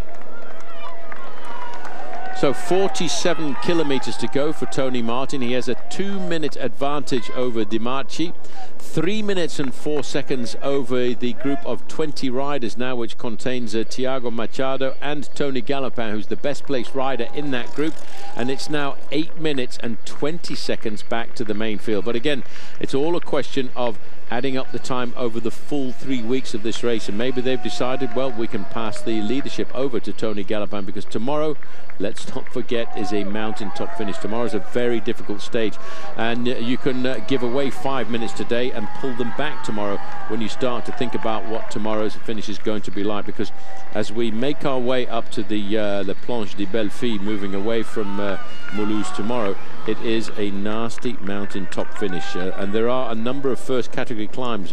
We've got the Petit Ballon, we've got the Platze Vassel, which is a first category climb, then the Col de Haut-de-Rennes, the Col de la Croix, the Col de Chèvre, and these are hard, long climbs. It will be, I think, tomorrow will be the queen stage of the Vosges, if you like, and we finish in the Hauts-de-Seine before the last climb of the day, the Planche des Belles Filles, which is a 6-kilometer climb. So all of the time that is pulled back today can be lost on tomorrow's stage. And so really it is a question of making sure every effort that you make is actual effort that pays for something. And today we saw the move yesterday by Blel Kadri. He did a superb ride. He won himself the King of the Mountains competition. He won himself the individual stage, but today he's paying for it. He can't even stay in contact today with the yellow jersey group, and that may be why Team Astana have decided, Phil, to pull the plug a little bit, and they're thinking about tomorrow, because throw away 5 minutes today, pull it back tomorrow. Well, tomorrow is an horrendous day in the mountains. It is a real mountainous stage. 4 first category climbs, including the last climb where the points are doubled under the rules. So it's a big day tomorrow for everybody, and the leaders are conscious of this. And so, as we've seen, Demarchi has gone over the top 2 minutes 10 back. The group roll on Galopin, and Galopin at the moment still the leader, just over 3 minutes back, while the peloton still toil on this climb of La Markstein. And Tony Martin, who had an up and a down tour a year ago in the Tour de France, crashing on day 1, briefly visiting the hospital, and 9 days later winning the time trial on the northern borders of France. Here he is now in the reign of the Vosges, at it again. And few would bet he couldn't hold these riders off. He's got very good form. Now, Marcel Kittel, the French champion, Arnaud Démare, they are the sprinters, and they are 15 minutes behind. And they've got to be very careful, Paul, they don't finish outside the time limit today.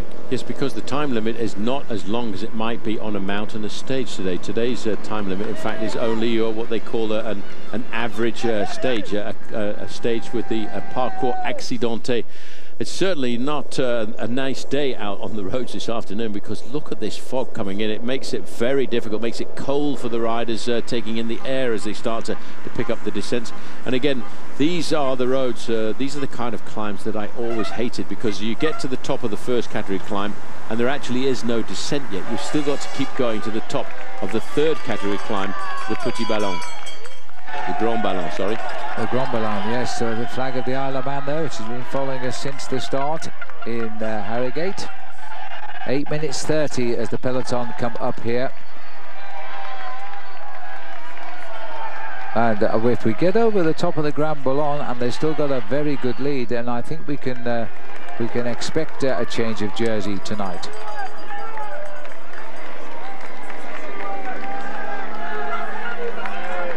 Been a tough day even so for the riders of Astana, but they haven't showed signs of panic. They haven't been ordered to chase this group down. They've just kept it reasonably close, but 8 minutes is quite a long way when they're climbing mountains between them and the main riders up front.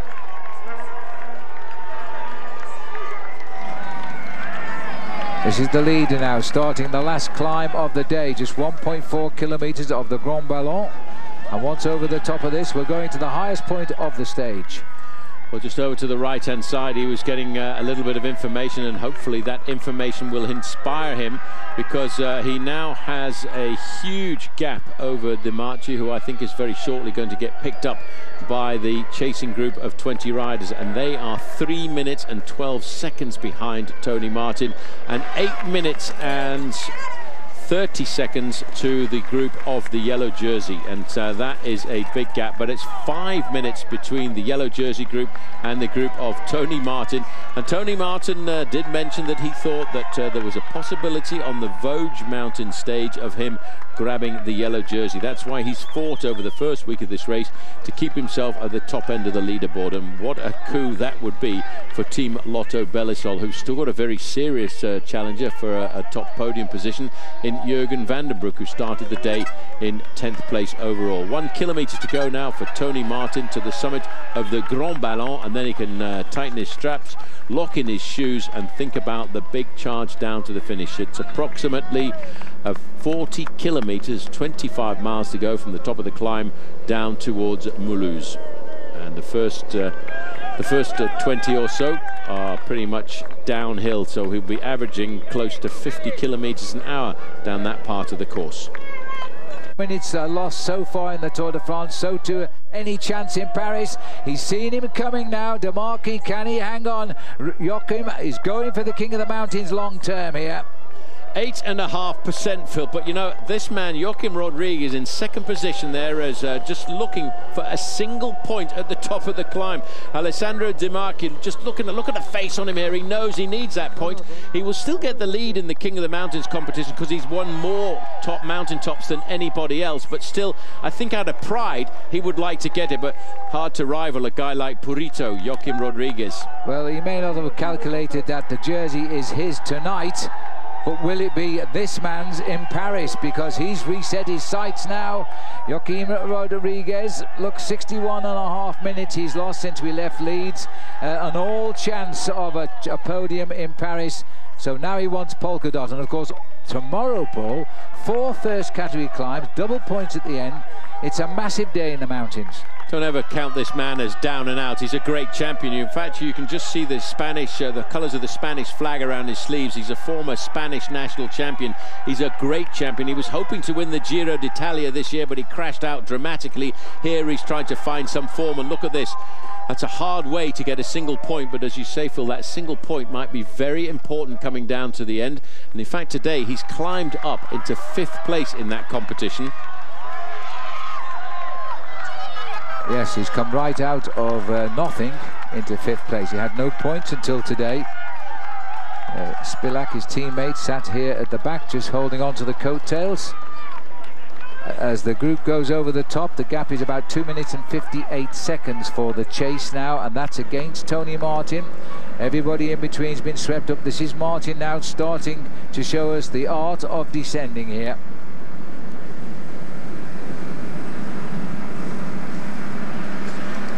So Tony Martin getting down into this rather precarious and dangerous tuck position, that position adopting as much as he can into the position of a downhill ski racer.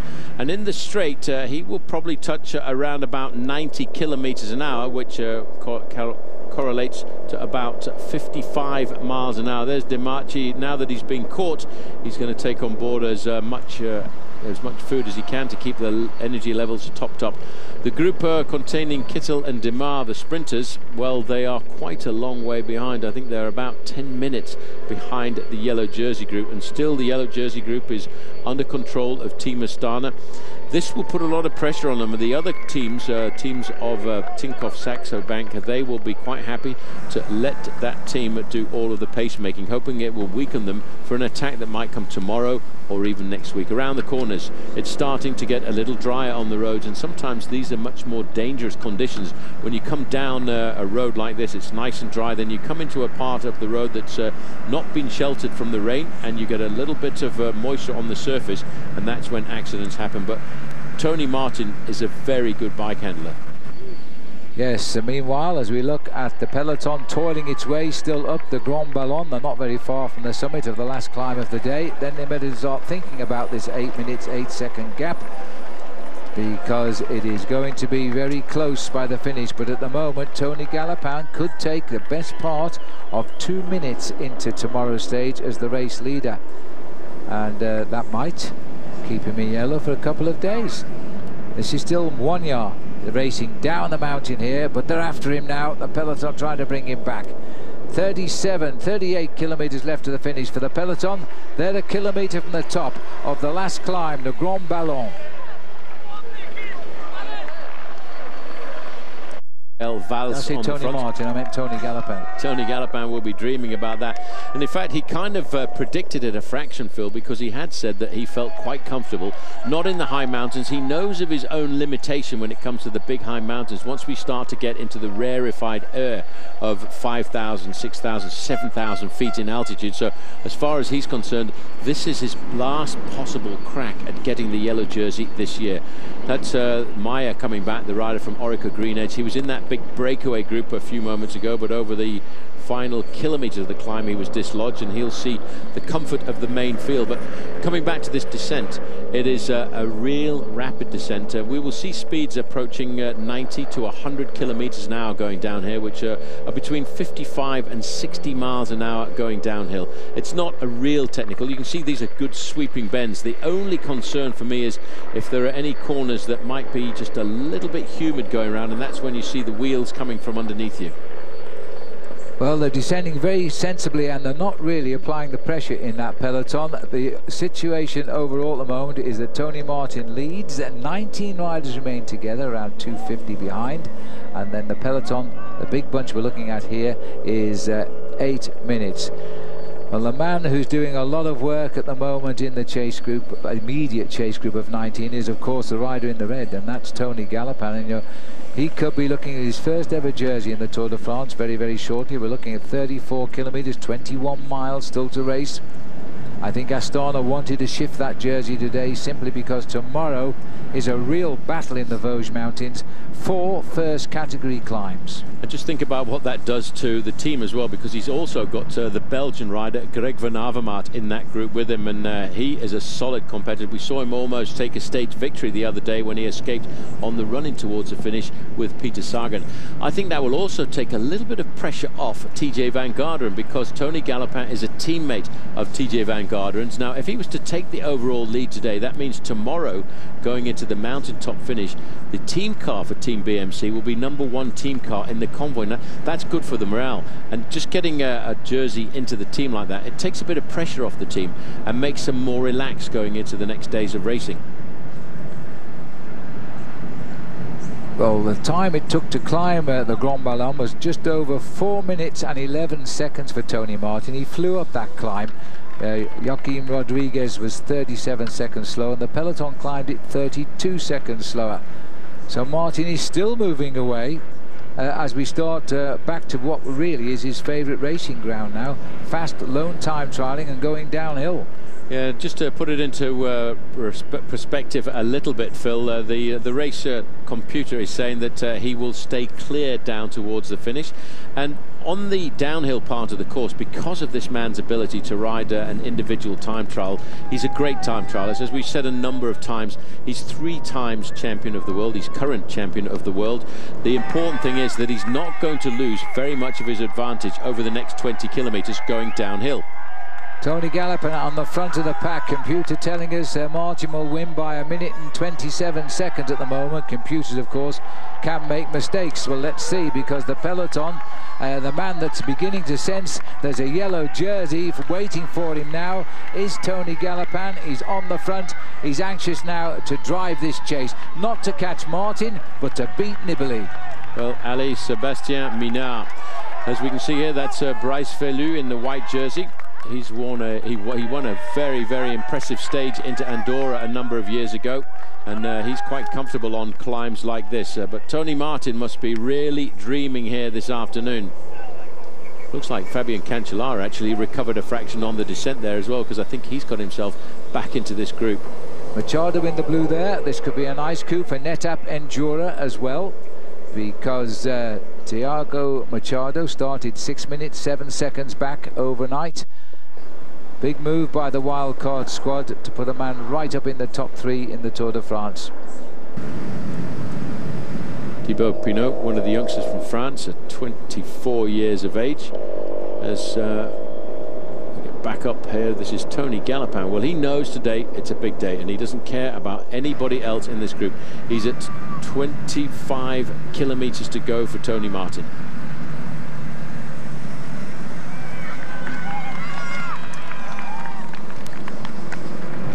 Hammering around all of these corners, Tony Martin. He certainly is not taking any prisoners, and neither is this man too. He's using all of the technical corners now to try and open up a slight advantage over everybody else, and in fact he's really going around these corners very, very quickly indeed. He too also knows that he's got around about 30 minutes of effort, which could be one of the most important 30 minutes of effort in his whole cycling career to date. This is a man who last year won himself the San Sebastian Clinic, and he's the virtual yellow jersey on the road, and that's why he's riding like this. He knows he doesn't care about finishing 4th or 5th on the stage at this point. He's dreaming of yellow. In his mind, all there is that yellow jersey on the on his shoulders on the podium on the 13th of July, which is the day before Bastille Day. And what a celebration that would be for France after getting themselves the victory on a stage yesterday, the lead in the King of the Mountains competition, and why not a yellow jersey on Bastille Day? And what a coup that would be. This is Pinot.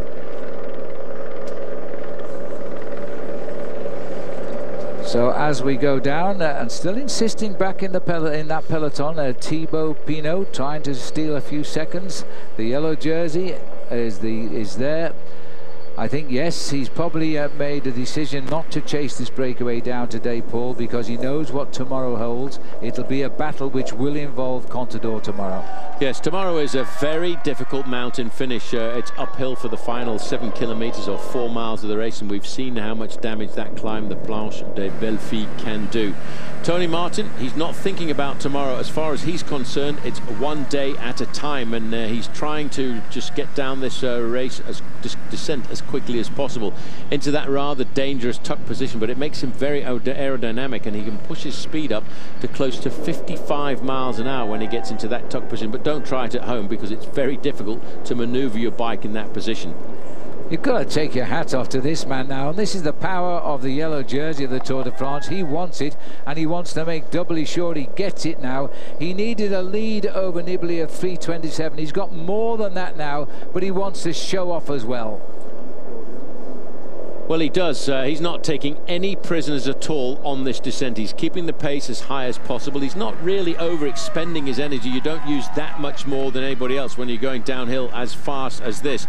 But what it does do is it acts as a carrot to the riders in that group behind him. It keeps the gap. It conserves the advantage, which is still, well, it's just inside of 5 minutes now. But if he can cross the line 3 minutes and 27 seconds ahead of Vincenzo Nibali, he will be a Frenchman in the yellow jersey on the eve of Bastille Day. Now he comes as 25 kilometers to go. He comes from a very, very strong cycling family. His dad was a cyclist, 3 brothers, all professional cyclists, Joël Galopin, Alain Galopin, who is a team manager on the international circuit, and Guy Galopin, who actually raced on the same team as I did, the team La Redoute in the 1980s.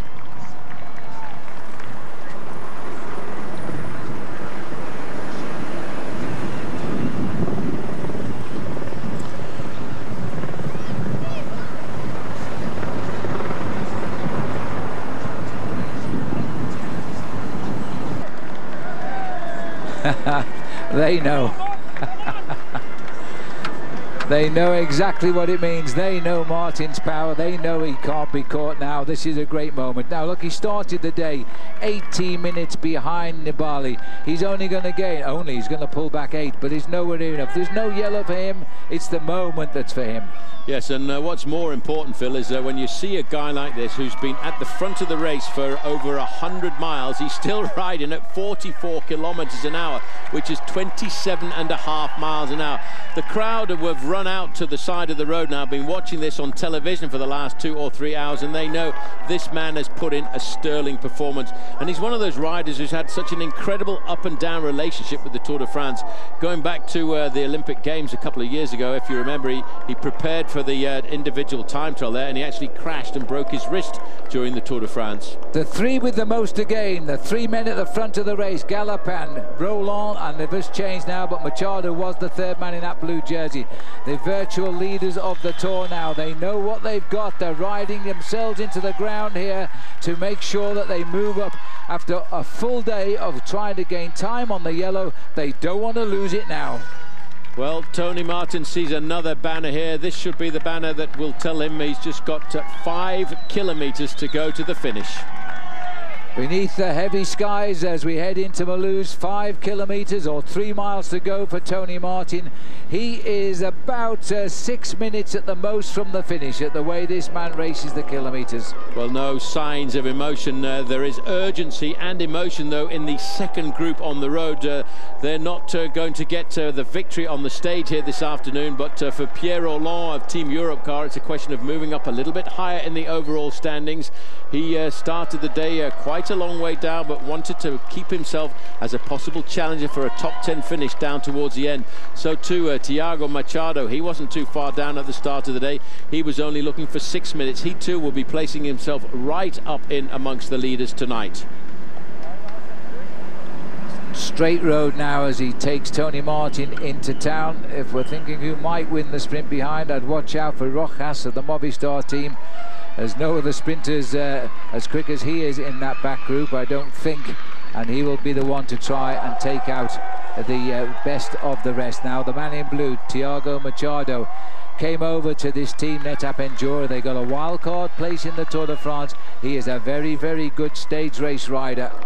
No, he certainly is. He's a great climber as well, who's come across to this NetApp Endura squad, and that's why he's quite happy to keep the pace high. He knows 3 or 4 minutes, maybe even 5 minutes when the clock stops at the end of the day could be extremely important for him at the end of the 3-week tour, because he could see himself finishing this bike race inside of the top 10 after 3 weeks of racing.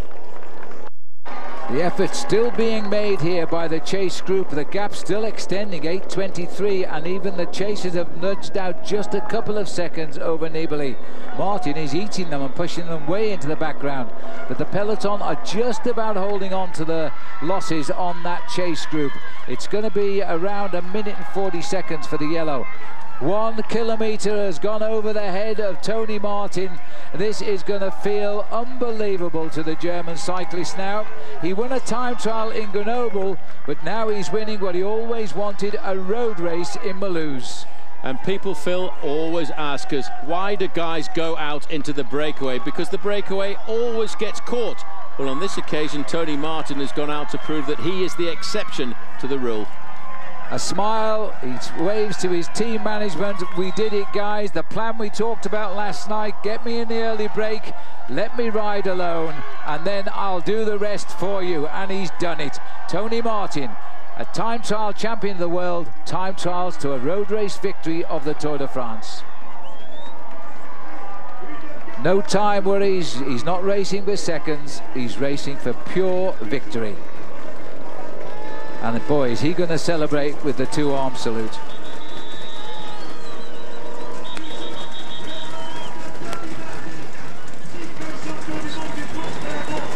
One final look over his shoulders. This is the moment for Tony Martin, one of the best victories of his career.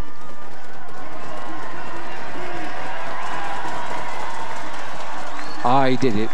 Well, he did it pretty much on his own. Yes, he had a certain amount of help from Alessandro Di Marchi over the early part of this race, but when it came down to having to finish it off himself, he didn't ask for any help at all.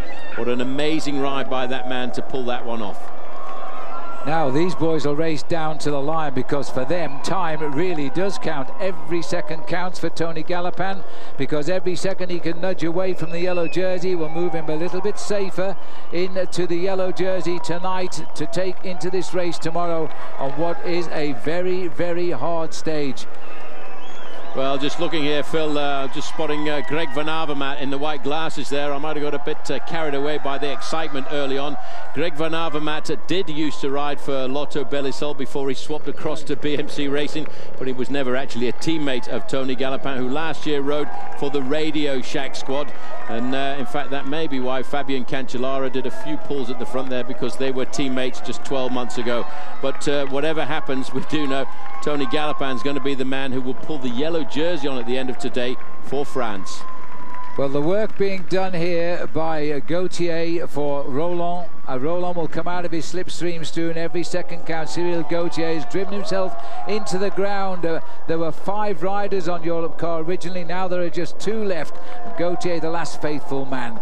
The peloton lining up for the sprint. Movistar's Rojas on paper is the fastest finisher, but I can't see him at the moment. He's right down the back of the field. Maybe he's not interested in going anywhere as they race for the line. And Pierre Roland is going to go under the 1 kilometre. Well, talking about Greg Van Avermaet for BMC, he could very well be the man looking to get himself second across the line. He's shown us over the last couple of days that he's got some real serious form, and he's sitting there in 3rd position. That's him for Team BMC. We've looked at a stage of almost 41 kilometres an hour here this afternoon, but more importantly, what is going to be the gap between Tony Gallopin's group and the yellow jersey group of Vincenzo Nibali? It needs to be 3 minutes and 28 as they start the sprint to the line. Well, Feliu in the white is going to have a dig for this. Van Avermaet is in second wheel here. Rojas doesn't look to be interested. Cancellara in the black, he's going to have a go. He packs a good sprint when he wants to sprint, Fabian Cancellara. But is he going to open up and allow Greg Van Avermaet the victory here as they come up towards the line? It's time that counts as far as the majority feel. Here's the kick for the line now. BMC's Greg Van Avermaet. Cancellara cheekily taking the slipstream of Van Avermaet. And watch out, because Cancellara can finish fast fast when he wants to. And that was close on the line. It'll go either way, that when we have a look at the photograph. But the clock, Paul, what was it? Well, it doesn't matter. I've started my clock anyway, Phil. It needs to be 3:27 was the amount he started behind. So once it hits 3:28, then Tony Galopin is definitely in the lead of this bike race. But just looking at the time gaps a little bit further down the road, they're not going to wipe that away in the last few meters. And I think everybody knows.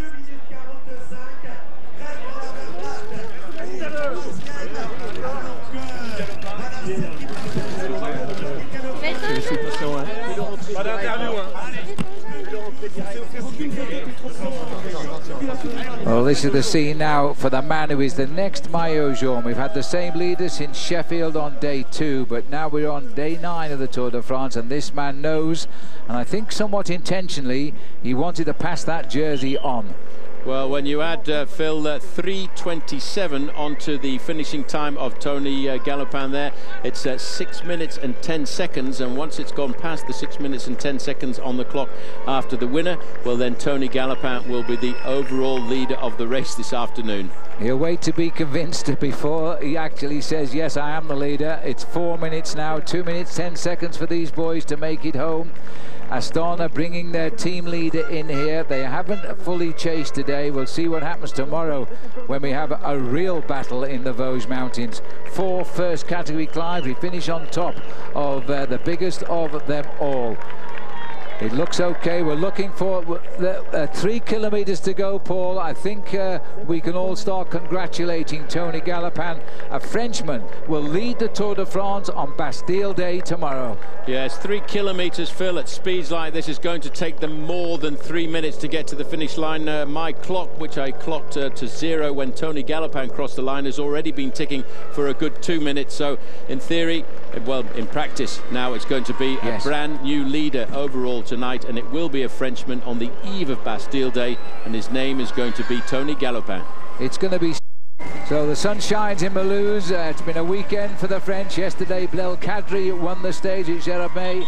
Today it is Tony Galopin who takes over the race lead. 7:46 as they cross the line. So we'll have to compute the new gap. It's around about a 1.5 minute advantage now for tomorrow for Tony Galopin.